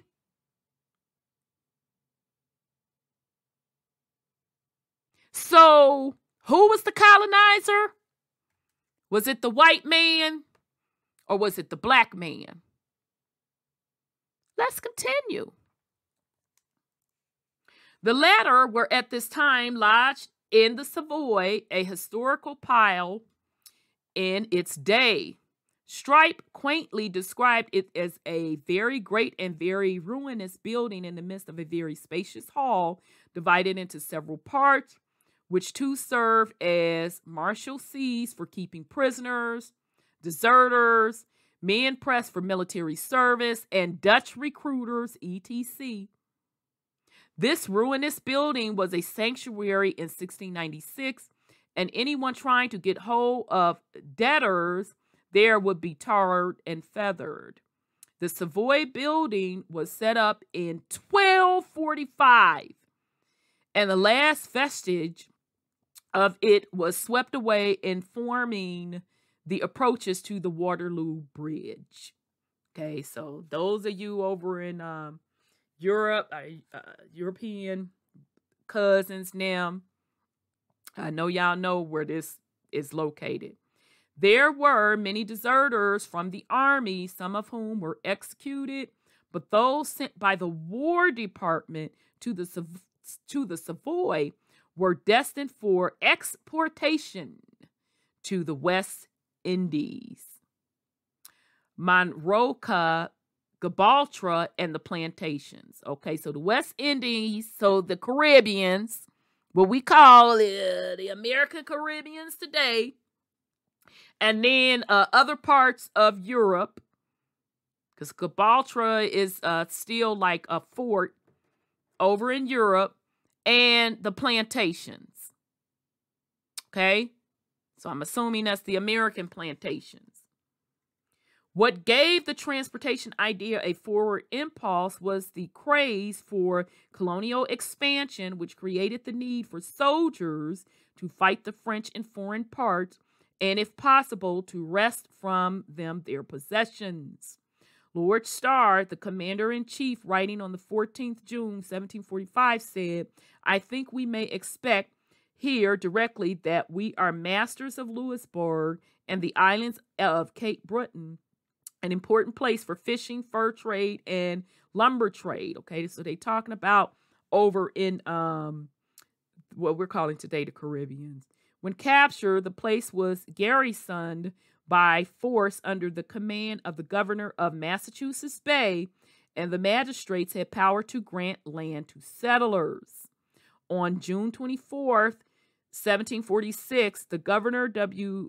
Pepperell afterwards created a baronet and whose authority ranged over a large tract of country, writing from Boston, gave a suggestion for the employment of Jacobite prisoners. He thus expressed himself to the Duke of Newcastle. Could it be thought expedient the 200 of the rebel prisoners who may have been unwarily seduced should be sent over for Mr. Shirley and my regiment? It might be a means of making good subjects of them, which I mean to your grace with all submission.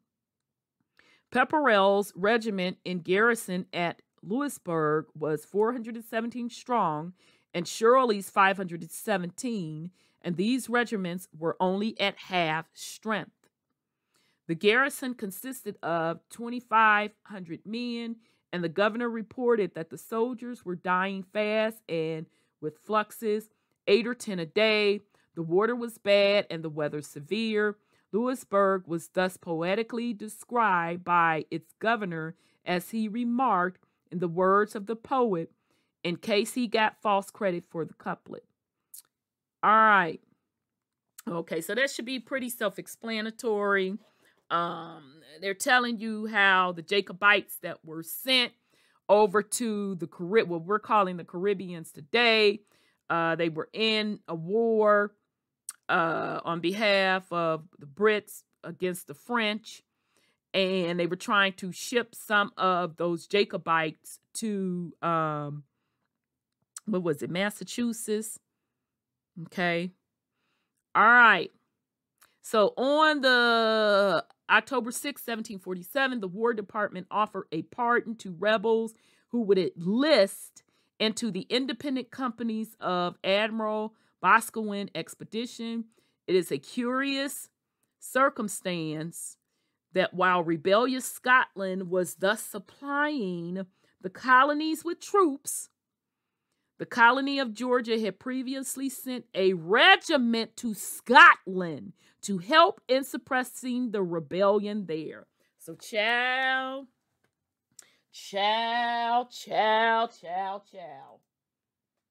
Clutch pearls, clutch pearls, clutch pearls, sip tea.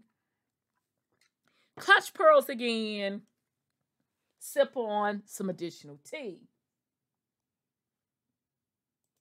So, we are going to just go over that just for grins a little bit. So you means to tell me we already know that they were shipping prisoners of war and all of that jazz, folks that was sentenced from Europe over to the Americas. So whether or not you hit the East Coast, 13 colonies, or whether or not you were being shipped over to, back then they were calling it the West Indies. Today we call it the Caribbeans. Okay. So in the colony of Georgia, you telling me that they sent regiment to Scotland to help with some fighting over there? So when you hear people talk about this, oh, well, our people went back and forth from here to there.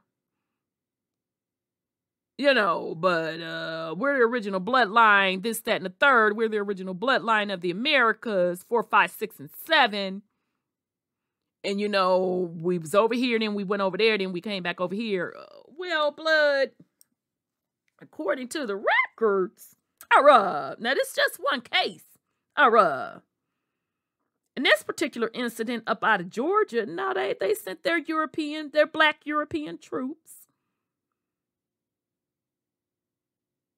over to Scotland to help with a rebellion. Okay? So they didn't send indigenous Black Indians over there.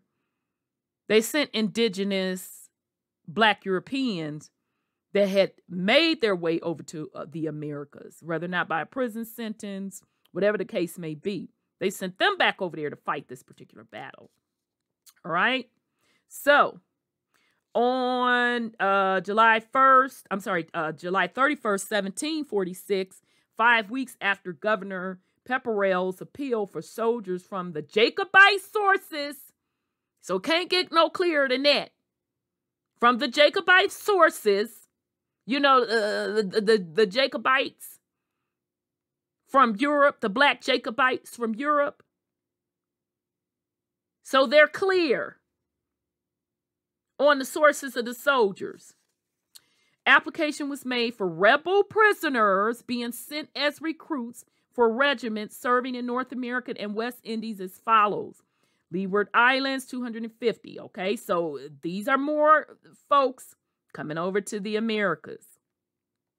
Leeward Islands, 250. Jamaica, 100. Cape Breton, 400. In all, 750. On the same year, Lieutenant Governor St. Clair and Admiral Leastock were ordered to take prisoners to Louisburg, or failing that, to such other places as was best for the services. Okay, so basically they were taking prisoners from here, still Black European prisoners, back over there to fight. So they even specifically said where they were taking them from. Okay, so some up out of Georgia and the others up out of the Caribbeans. Okay, and they were taking them over to Louisburg. Another curious feature in connection with the colony was the War Department's intelligence contained in their records that the Nova Scotians, so our Canadian fam, that the Nova Scotians threatened a revolt on a report of the rebellion in Scotland. The child colony, not yet out of its long clothes, would have liked to be independent of the mother country, at least the French section would, who knew Nova Scotia under its Gallic and poetic name of Arcady, and the occasions presented itself when England was taxed in suppressing the Jacobite rising. The contract for transporting the prisoners was given to Mears, Gildart and Smith, Catington Street, London, and Mr. And child, it got really, really hard to read this part, so I got to skip around. I couldn't get that. Okay, I got to skip through it because it got blurred when they were copying these transcript. It got blurred. Okay, so they have a letter from some secretary to the governors of Leeward. So I see Barbados, Jamaica, Maryland, and Virginia. The process to give contractors over the rebels. All right. So they're talking about taking prisoners from these particular areas, the Caribbeans, Barbados, Jamaica, and then in the colonies, Maryland and Virginia. Okay, so Mr. Sharp, solicitor to the Treasury, who was appealed to it in the matter, says, Unless my memory greatly fails me, letters of the same kind were wrote by my Lord Townshend to the governors of the plantation in 1715. Accordingly, letters were promised on the 26th of March, 1747, to be sent to the various governors named regarding the powers of the contractors, and stating that the prisoners were transported for the term of their natural lives and that they must enter into indentures. If they refused to do so, they were to be treated as if they had a significant military guard and was to be placed over them. The first record of transportation in this rebellion was of 47 rebels shipped at Liverpool on 26th of April 1746 for the plantations. They were transported to Monterey in June, but 2 died on the passage. Okay. All right. So again, they talking about another uprising. Just to summarize, it was so hard for me to read because part of this was blurred. So again, they're summarizing again another contract to transport these prisoners. All right. And so they're saying to where? Oh, child, they even got St. Lucia in here too. Yeah. No, that may not. Don't quote me on that because it's so blurred. I don't want you to quote me on that. But anyhow, transported to Barbados, Leeward Island, Barbados, Jamaica, Maryland, and Virginia. Okay. All right. So the next one I'm going to go over is just an account on the capturing. It was like gang warfare territory out on them seas. So this particular chapter, we're on page 47, talks about the capture of ship with transported rebels, list and description of them, their fate. All right. Now, I know y'all probably saying this child ain't got to the black folks yet. I'm getting there, doggone it. So this is saying Scotland, all the rest are safe arrives at Barbados, Jamaica, and Virginia. I desire to know when I am to have the care of those who remain at Carlisle, York, Southwark, and elsewhere. In a postscript is added something as to the attempt to find the Northwest Passage. The ships we sent out in the search of the Northwest Passage are returned without having completed the discovery, but have brought us a greater probability than ever. All right. Okay, so they was just saying how in this particular thing, how some of the ships was getting jacked, or they wasn't getting back, no message that folks had got there safely, whatever the case may be. All right. But I just wanted to not only just bring that up, that you did have warfare, or, as we say today, somebody hitting a lick on these voyages. But also the fact that, again, you have document eyewitness accounts and all of the third and the records of folks being brought from Europe to Barbados, Jamaica, Virginia, say to the Americas. So an exact list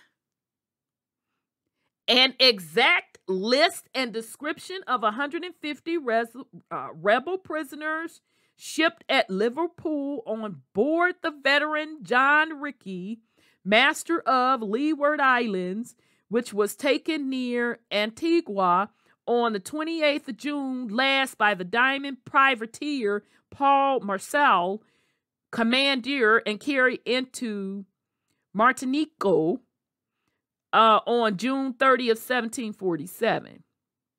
So let's get to this description.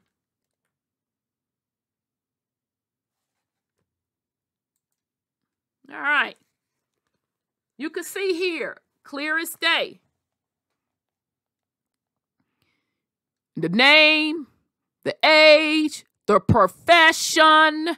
So that lets you know when these Black Europeans came over to the Americas, they already had a profession. They tell you the county, they height,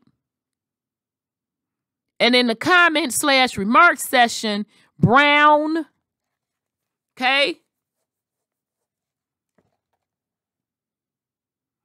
Black, curly-haired, black complected, black ruddy, brown, ruddy, black, brown, black, thin, pale, and sickly. Now, this person could have been Caucasian. And I'm only basing that on the little pale description. Black, brown, black, brown, black. Child, they talk about people like they be talking about folks up in the description. Black, short-necked. They wrong. Y'all see this Donald McDonald on here? We talked about this McDonald surname. I want y'all to pay attention to these surnames. You got Campbell surnames on here. Okay. Remember that Campbell surname is a very powerful surname in Europe. That Campbell surname held a lot of territory over in the Highlanders. Okay. We got that from Lee Cummings information. All right. Which he also provided receipts on ship manifests. Okay, so we got a lot of McDonald's on here as well. Remember McDougal? That's also a part of this McAlpine or McAlpin bloodline. Okay. So again, but black. This one had red hair, black. And you could just go through the rest of this. You got sandy hair, swarthy. Okay, so let's not get it twisted. Just because somebody got some red hair, don't mean you Caucasian. Just because somebody got some brown hair, here goes sandy hair, but they're swarthy. Brown, black, swarthy. And you could just see the descriptions. Okay, there's another pale. That could be a Caucasian person. But as you go through this list, you see that, remember, these are the Jacobites. This is the transportation list in 1745 of the Jacobites. They are overwhelmingly majority black, aka melanated, right? So here's the other list, just to show you more black and brown. Okay, this could just be a copy of the other list, yeah, because I see that pale person on there. Also, let me just make sure. Okay, I should have gave y'all a picture of snapshot of the book, because it has 1, 2, 3, like 3.5 pages in the book of the transportation list, and they are overwhelmingly black and brown. Okay, I think I only saw 2, maybe 3 listed as pale, which I can assume means white on this list. Okay. All right. So the list is taken from 3 different Gauls: Lincoln, York, and Lancaster. And it is likely that the first 46 prisoners, whose names are all alphabetically arranged, would come from Lincoln. Now, I want you all to be clear. Let me just go back to this list. Those of you in the Americas, and that is including the Caribbean islands, that is including Canada, you're carrying these European surnames. Do you see this transportation list? Those names are not from white slave masters. They are from Black Europeans. Adams, brown. Bell, black. Campbell, brown. Cashapp, black. Campbell, brown again. Davison, ruddy. Edwards, black. Goodbrand, black. Grant, black. And you have a Grant that was brown. Okay?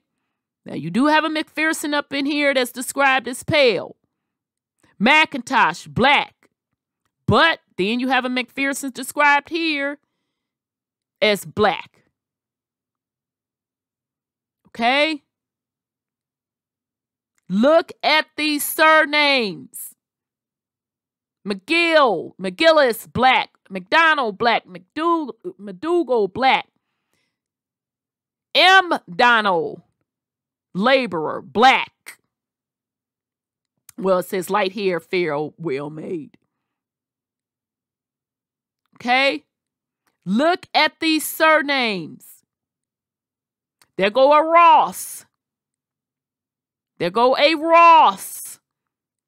The Ross tied to the Stewards. You know that Ross, Harriet Tubman, Ross, Steward, black. Her folks showed up on the ship manifest as black. Here go another Ross showing up as swarthy, black.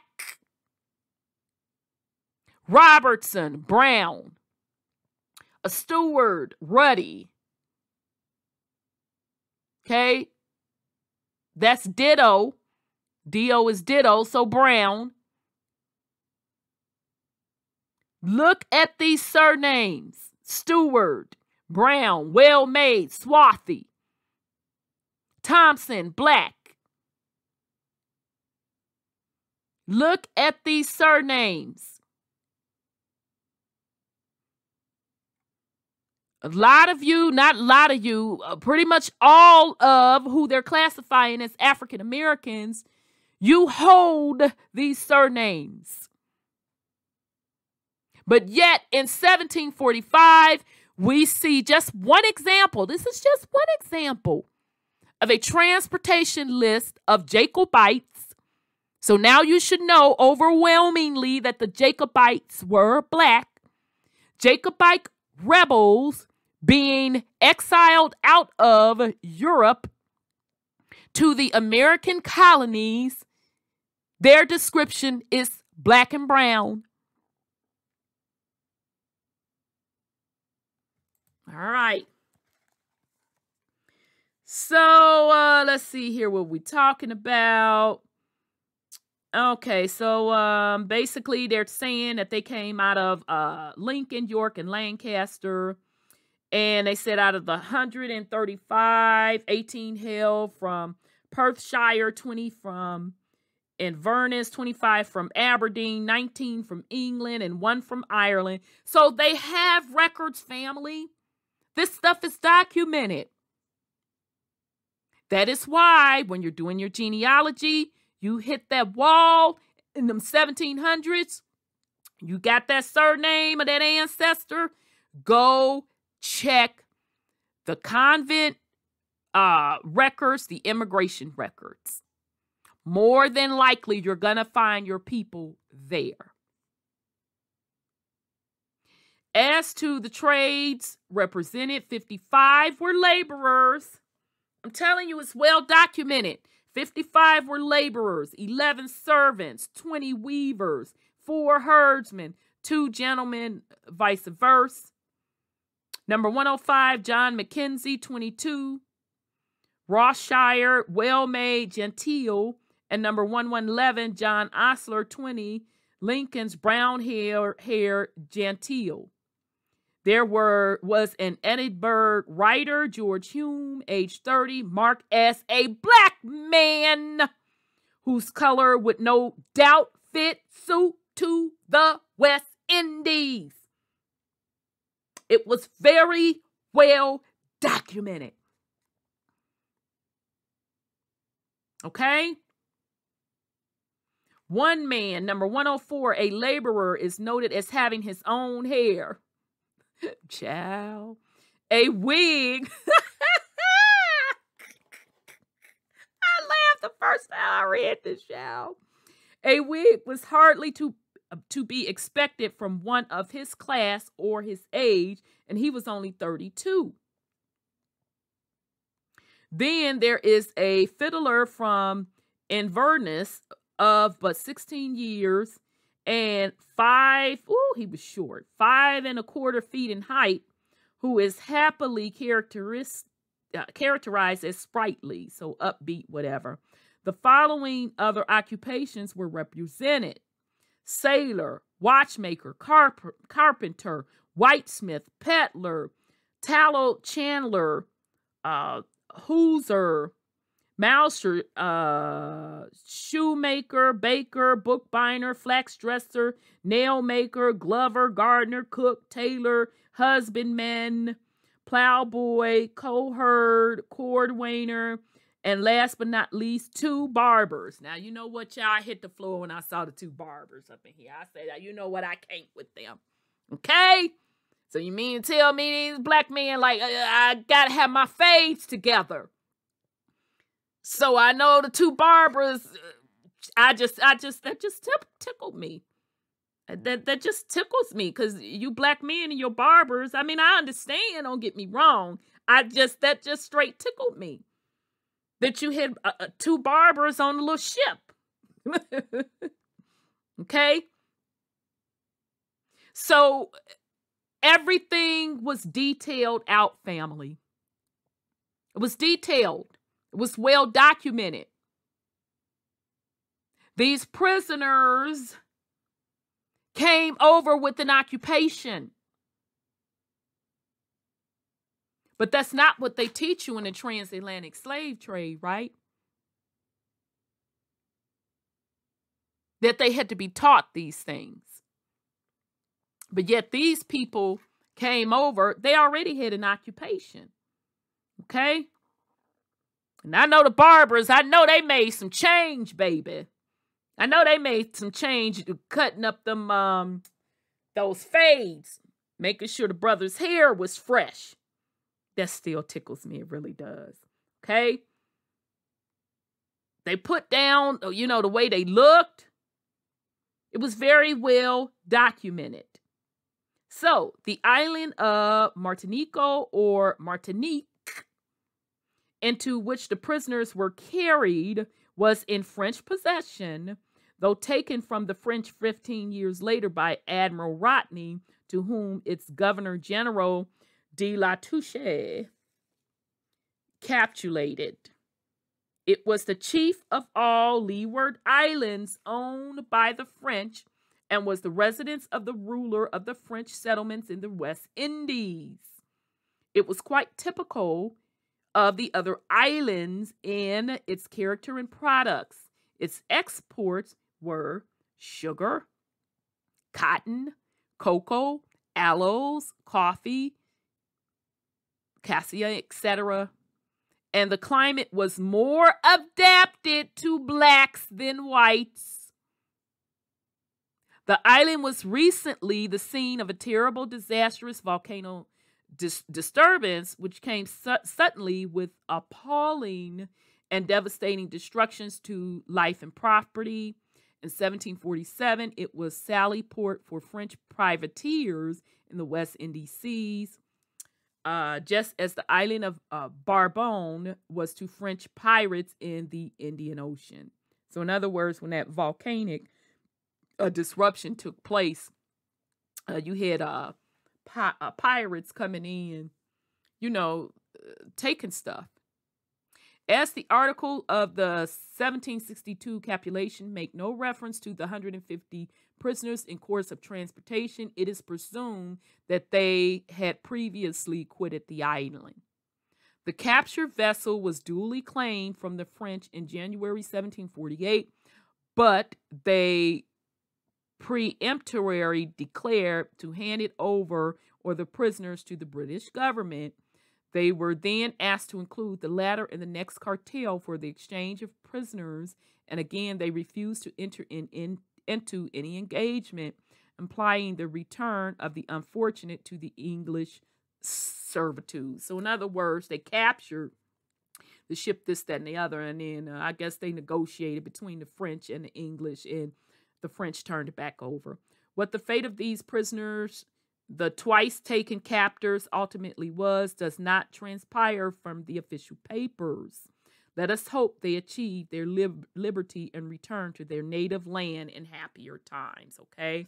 All right. So we're going to keep it cracking. Okay. So we get into the next chapter, chapter 5, and it's really just talking about how efforts to transport Jacobite officers, list of transported rebels, the colonist movement fed by deportation of criminals, the Lord Justice Clerk watching rebels doings in Scotland. Okay, so pretty much in this particular chapter, they also give an account of 68 who were shipped up out, 68 Jacobites who were shipped up out of Europe. And this was on March 30th of 1747, and it was 270 of them. All right. And 183 was from Tilbury Fort, 76 transports on the river, and 11 from Southwark. Okay, so it says a computation was made in the prints of the period that at the beginnings of April of that year, upwards to 600 had been shipped. On the 24th of April, 148 were sent from Carlisle, and about the same time, 68 who had cast lots in Newcastle. So in other words, who had been sentenced to be shipped out. Or so if you look at this list of names, it's I just give you a couple of the surnames. You have William Murray, you have a Thomas Ross, you have a John Stewart, Elizabeth McFarlane, John Johnston, Charles Morgan, Alan McDougall, another Campbell on here, another McDonald, a couple of Campbells on here, a couple of Rosses on here, a couple of McDonalds, McGillis. Let me see. Okay. And so just to give you just a high level of some of those names.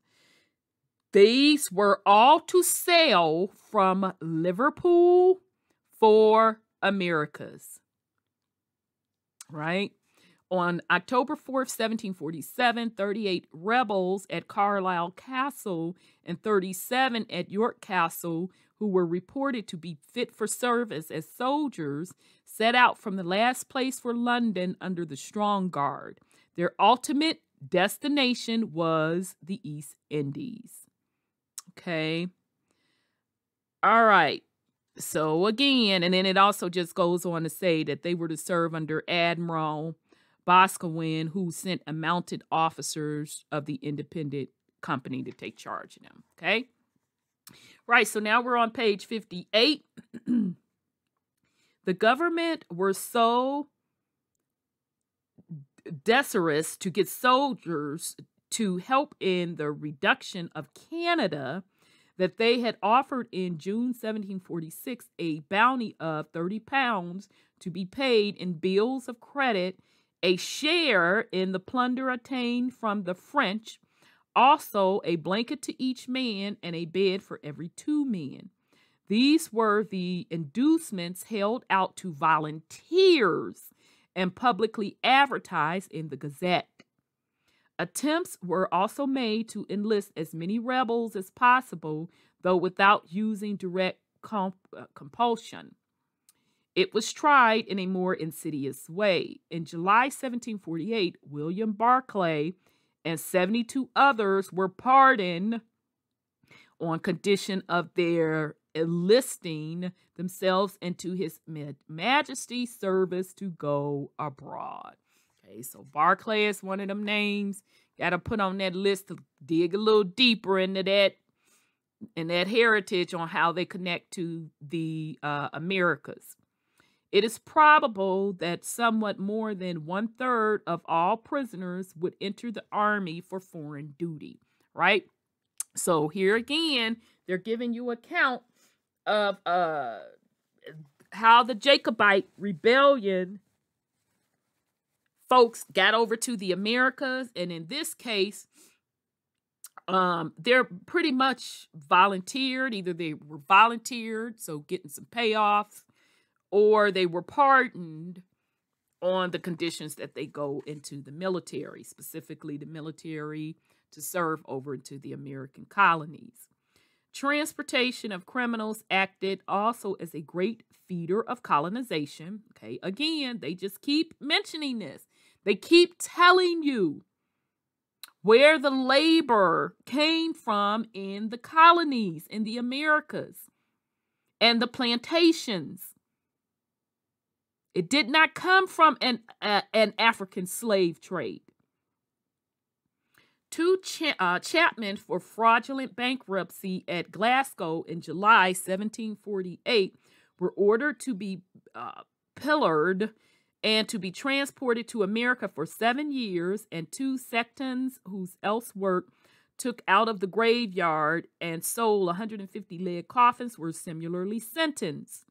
The colonies thus became a common receptacle for all kinds of characters, bad, good, and indifferent. On the 14th of March, 1749, it was announced that, responsive to a notice in the Gazette inserted by the Lord Commissioners, upward of 400 persons had given their names to the Estates and Plantation Office, Whitehall, to go to Nova Scotia.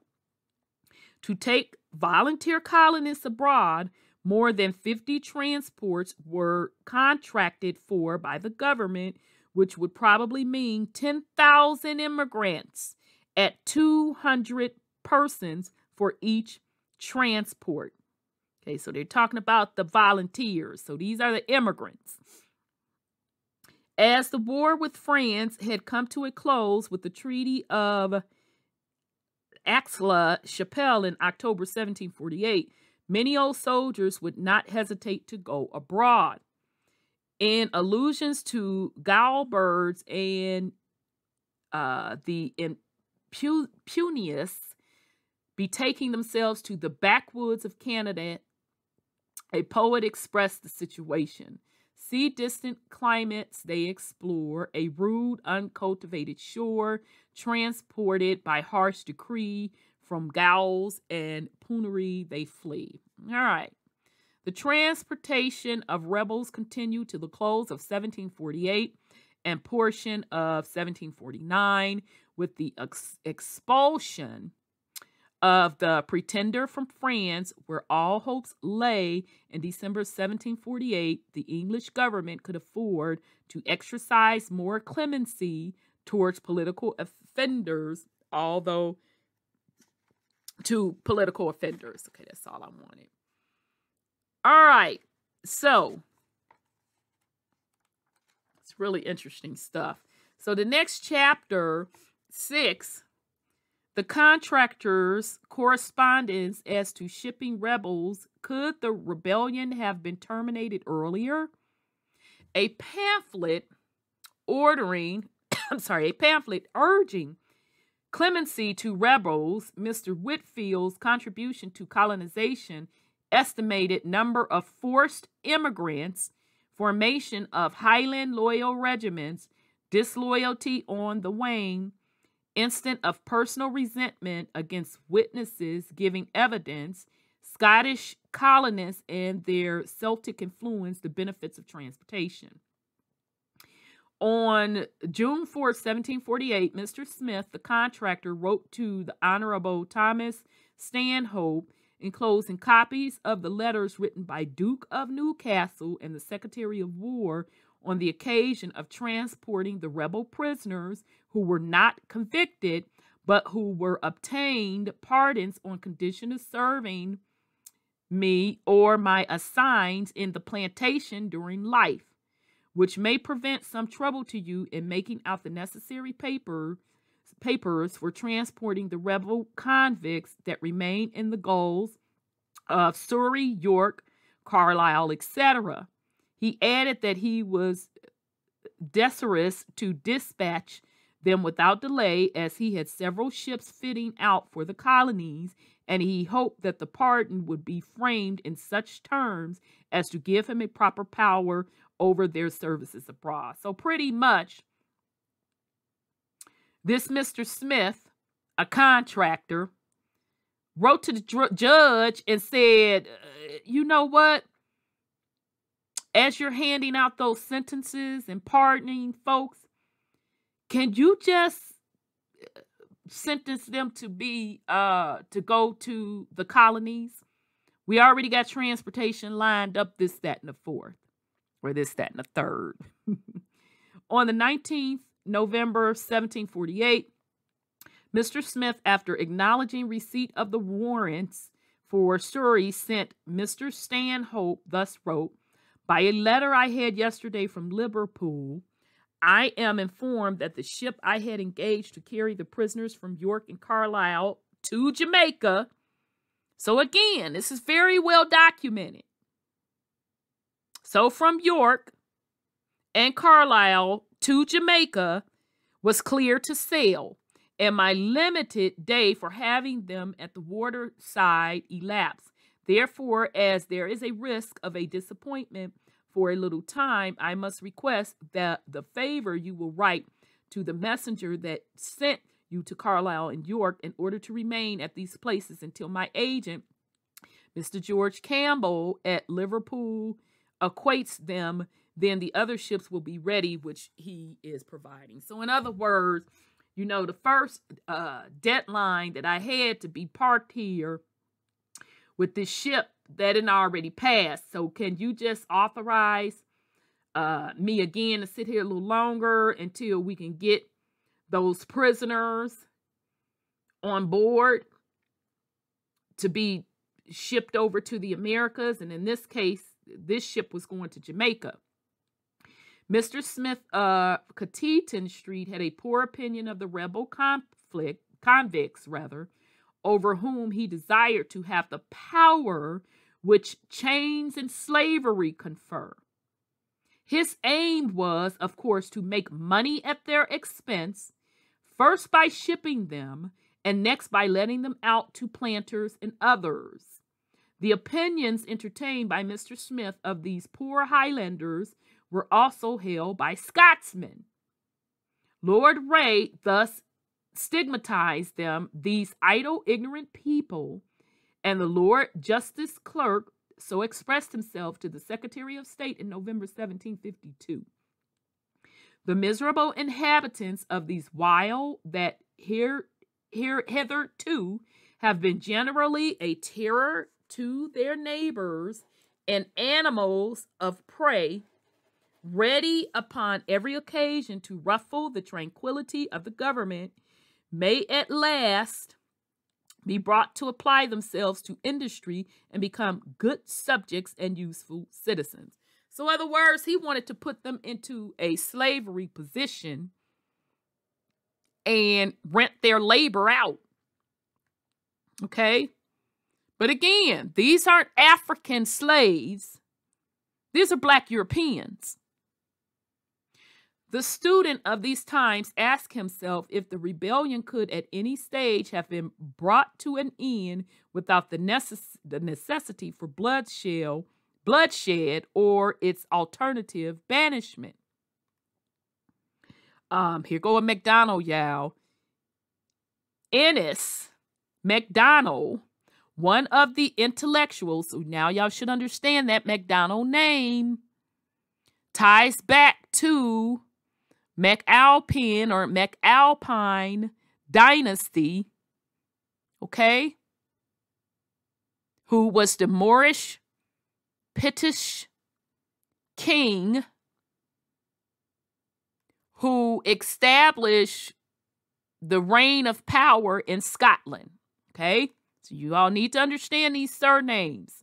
So Ennis MacDonald, one of the intellectual adherents of the prince, so that should make sense, while MacDonald had ties with the prince, okay, because he's of a certain bloodline, and who had both a French and Scottish connection. Well, we know what the Scot connection is, right?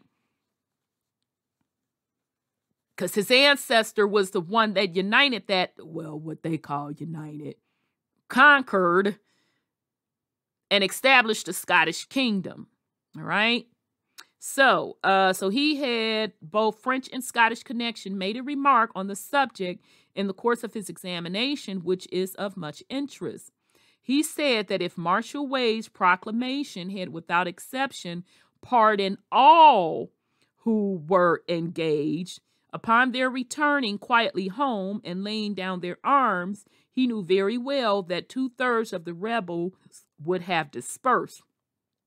But the proclamation accepting the gentry and chiefs, they found themselves under the necessity of continuing with the pretender's son for their own preservation. So in other words, you know, some of them were coerced into being Jacobite rebels. Okay, that's pretty much what he was saying. Okay, so this is the interesting part. We're at page 62. There may be mentioned in an interesting contribution to colonization in South Carolina, the founding there by Mr. Whitfield, the famous preacher. Now, child, I'm like, child, the T. Mr. Whitfield, the famous preacher of an orphan home 70 miles from Charleston, on a plantation of 660 acres of good land. In a sermon preached at Edinburgh in September 1748, an account was given of the progress of the institution. There were also schemes ventilated for sending out debtors to America and giving them their discharge or deportation. Okay, so before we go into that part, did y'all peep game of the orphan homes that were set up in the Americas? And this one was set specifically on a plantation in Charleston, South Carolina.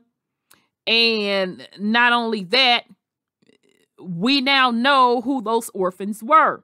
They were not African slaves. They were Black European children. Okay? All right. So then now the other folks that was in debt, you're going to be sent over to the Americas too. For many years until the American War, a stream of criminals, though not of the worst type, these were hanged, flawed in America and fertilized its land by the humble agency of manual labor, which Adam Smith has shown to be the foundation of all material prosperity. So I want y'all to peep game, because that's a very powerful statement, fam. That's very powerful. So even when you're doing your genealogy, if you find your folks on that criminal record, on the criminal convict list, do not think that, you know, they was out there robbing, stealing, and harming people. They literally said that a stream of criminals, though not of the worst type, these were hanged and flogged. So in other words, they got taken out. Okay? So your folks fit into the category, either it was debt sentence. They had too much debt they couldn't pay back. They were sent over here. Or you fought in some type of rebellion and was kicked out. Okay?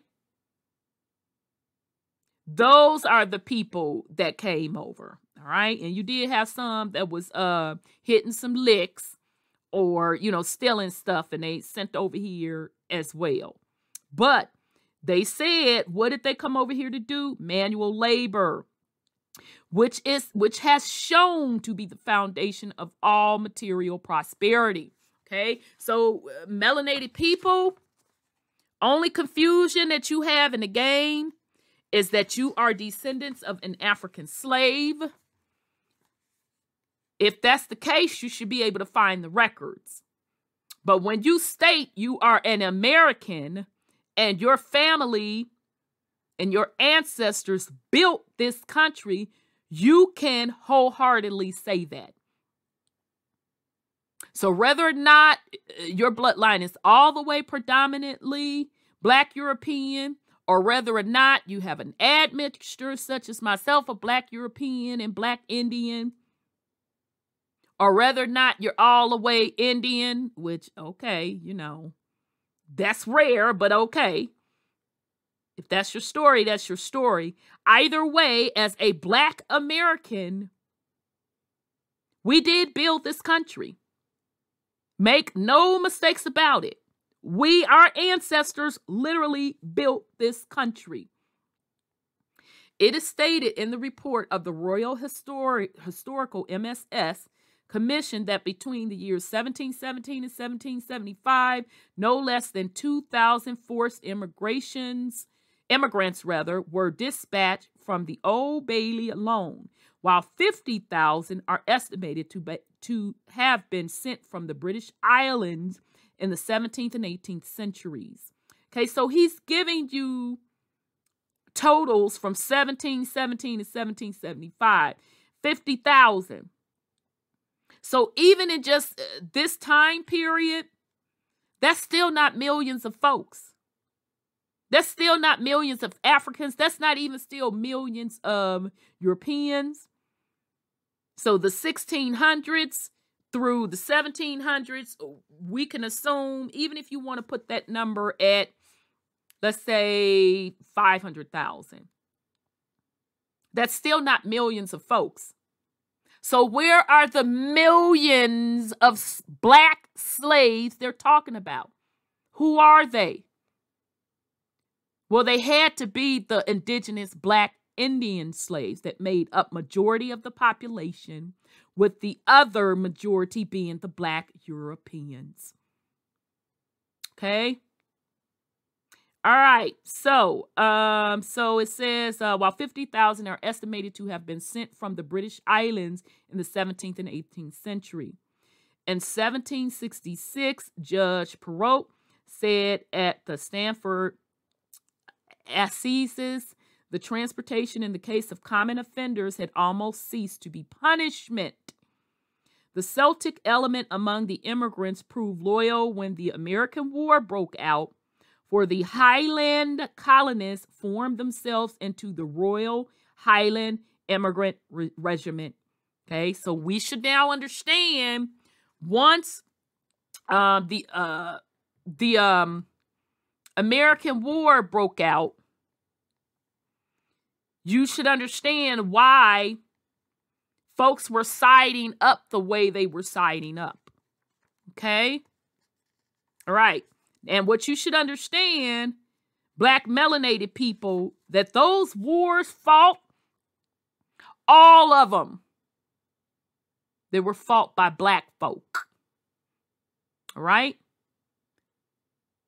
So the French and Indian Wars, all of them other Indian wars, the Bacon Rebellion, shoot, I know I'm missing a bunch of them. The American Revolutionary War, the Civil War, World War I, World War II, Desert Storm. If you do your genealogy, you're going to find your people fought in a lot of those wars. including the American Revolutionary War. I know I found one of my folks on here, and they were listed as black. Okay. All right. So it was then that the genius of Mr. Pitt, afterwards known as Lord Chatham, showed itself in recommending his sovereign, George II, in 1756 to employ the Highlanders on military service as the surest means of securing their loyalty and attaching them to his person and throne. This advice was accepted, and accordingly, orders were issued for raising Highland regiments. A battalion was formed of MacDonalds. Y'all should know where that MacDonald surname come from. Frasers, McLeans, Fargenharsons, and Camerons. The chiefs of these clans, are you peeping game? The chief of these clans receiving commissions and their clansmen acted as the rank and file. Okay. So pretty interesting stuff, fam.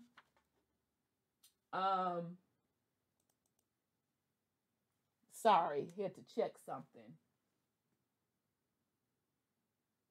Okay. Pretty interesting stuff, fam.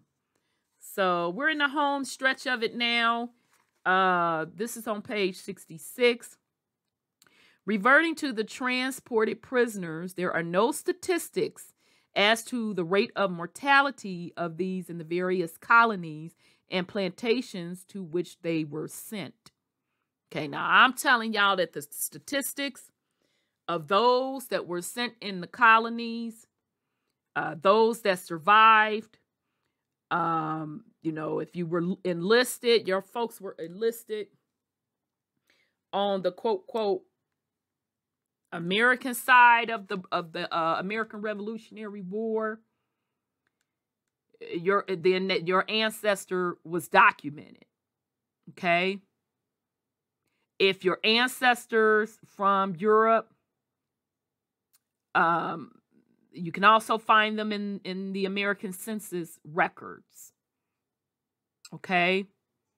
So what they're saying here is they don't know if they came over here and blended in, got married, this, that, and the third, or if, they just lost their life, right? So the rate of mortality of these in the various colonies and plantations to which they were sent, Bishop Hay in his Jacobite memoirs tell of 81 Highlanders who were tempted to submit in Inverness and were thereupon placed on the board the king's vessel and subjected to wretched treatment in them.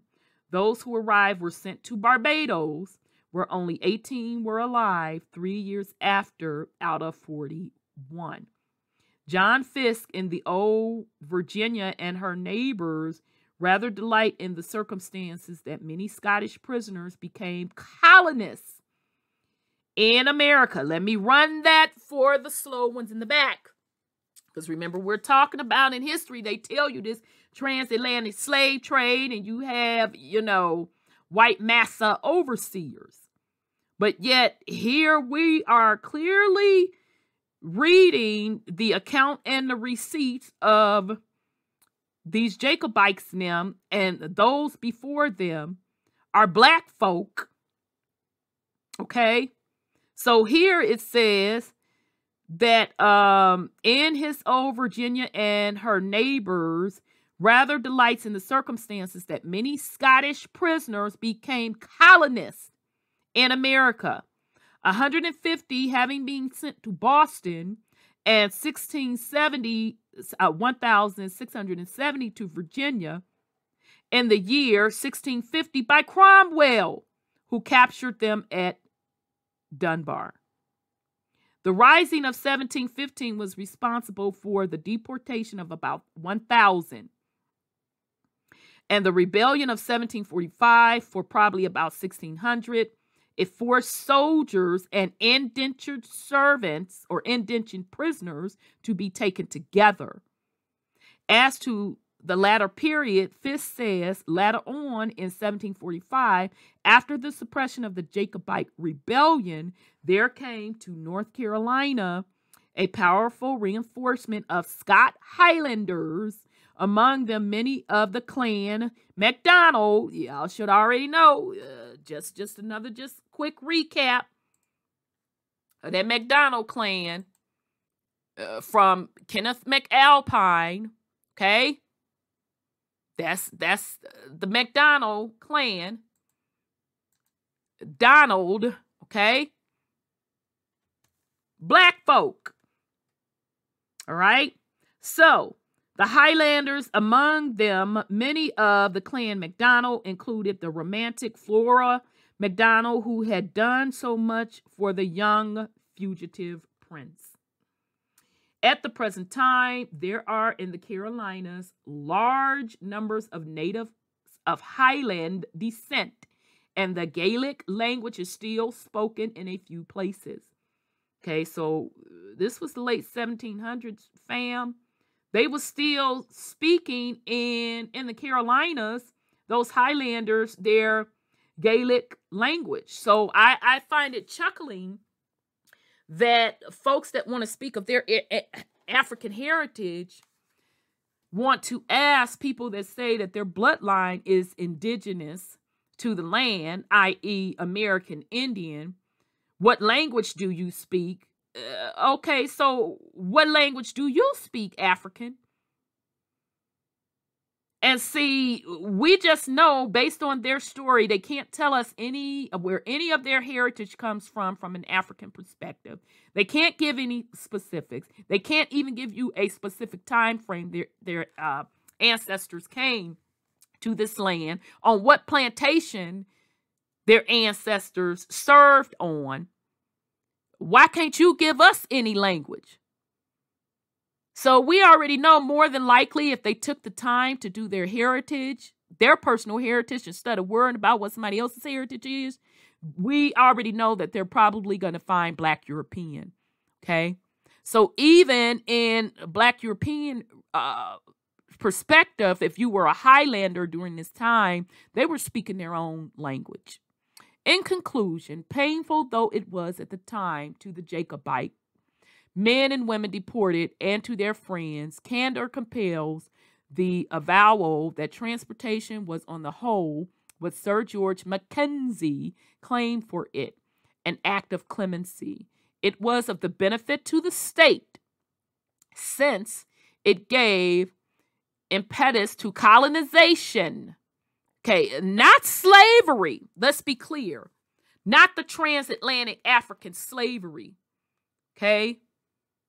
It was the exiling of Black Europeans that served colonization.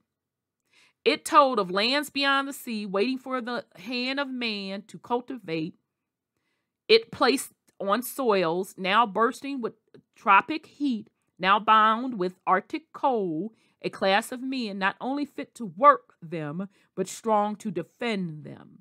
It opened up the tutor or the untutored object of transportation, according to his sense of perspective, a big or small visit of imperialistic possibilities, and enlarged his mental horizon.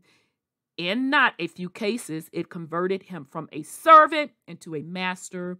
It even provided a living to many who were destitute. And last but not least, it transformed, as by the touch of an alchemist, a body of disaffected rebels into ardent loyalists and peaceful colonists in regions far remote from their native land, by which they now called home. Wow, family. There you have it. The Black Jacobites from Jacobite Gleaning from State Manuscripts, short sketches of Jacobites, the transportation in 1745 by J. Macbeth Forbes. So I want to send a shout out again to Brother Knowledge of Self for dropping this source. Very, very, very powerful information. So I hope you got something out of this, fam. I hope this gives you even more information and more proof of who was really hitting these American shores when.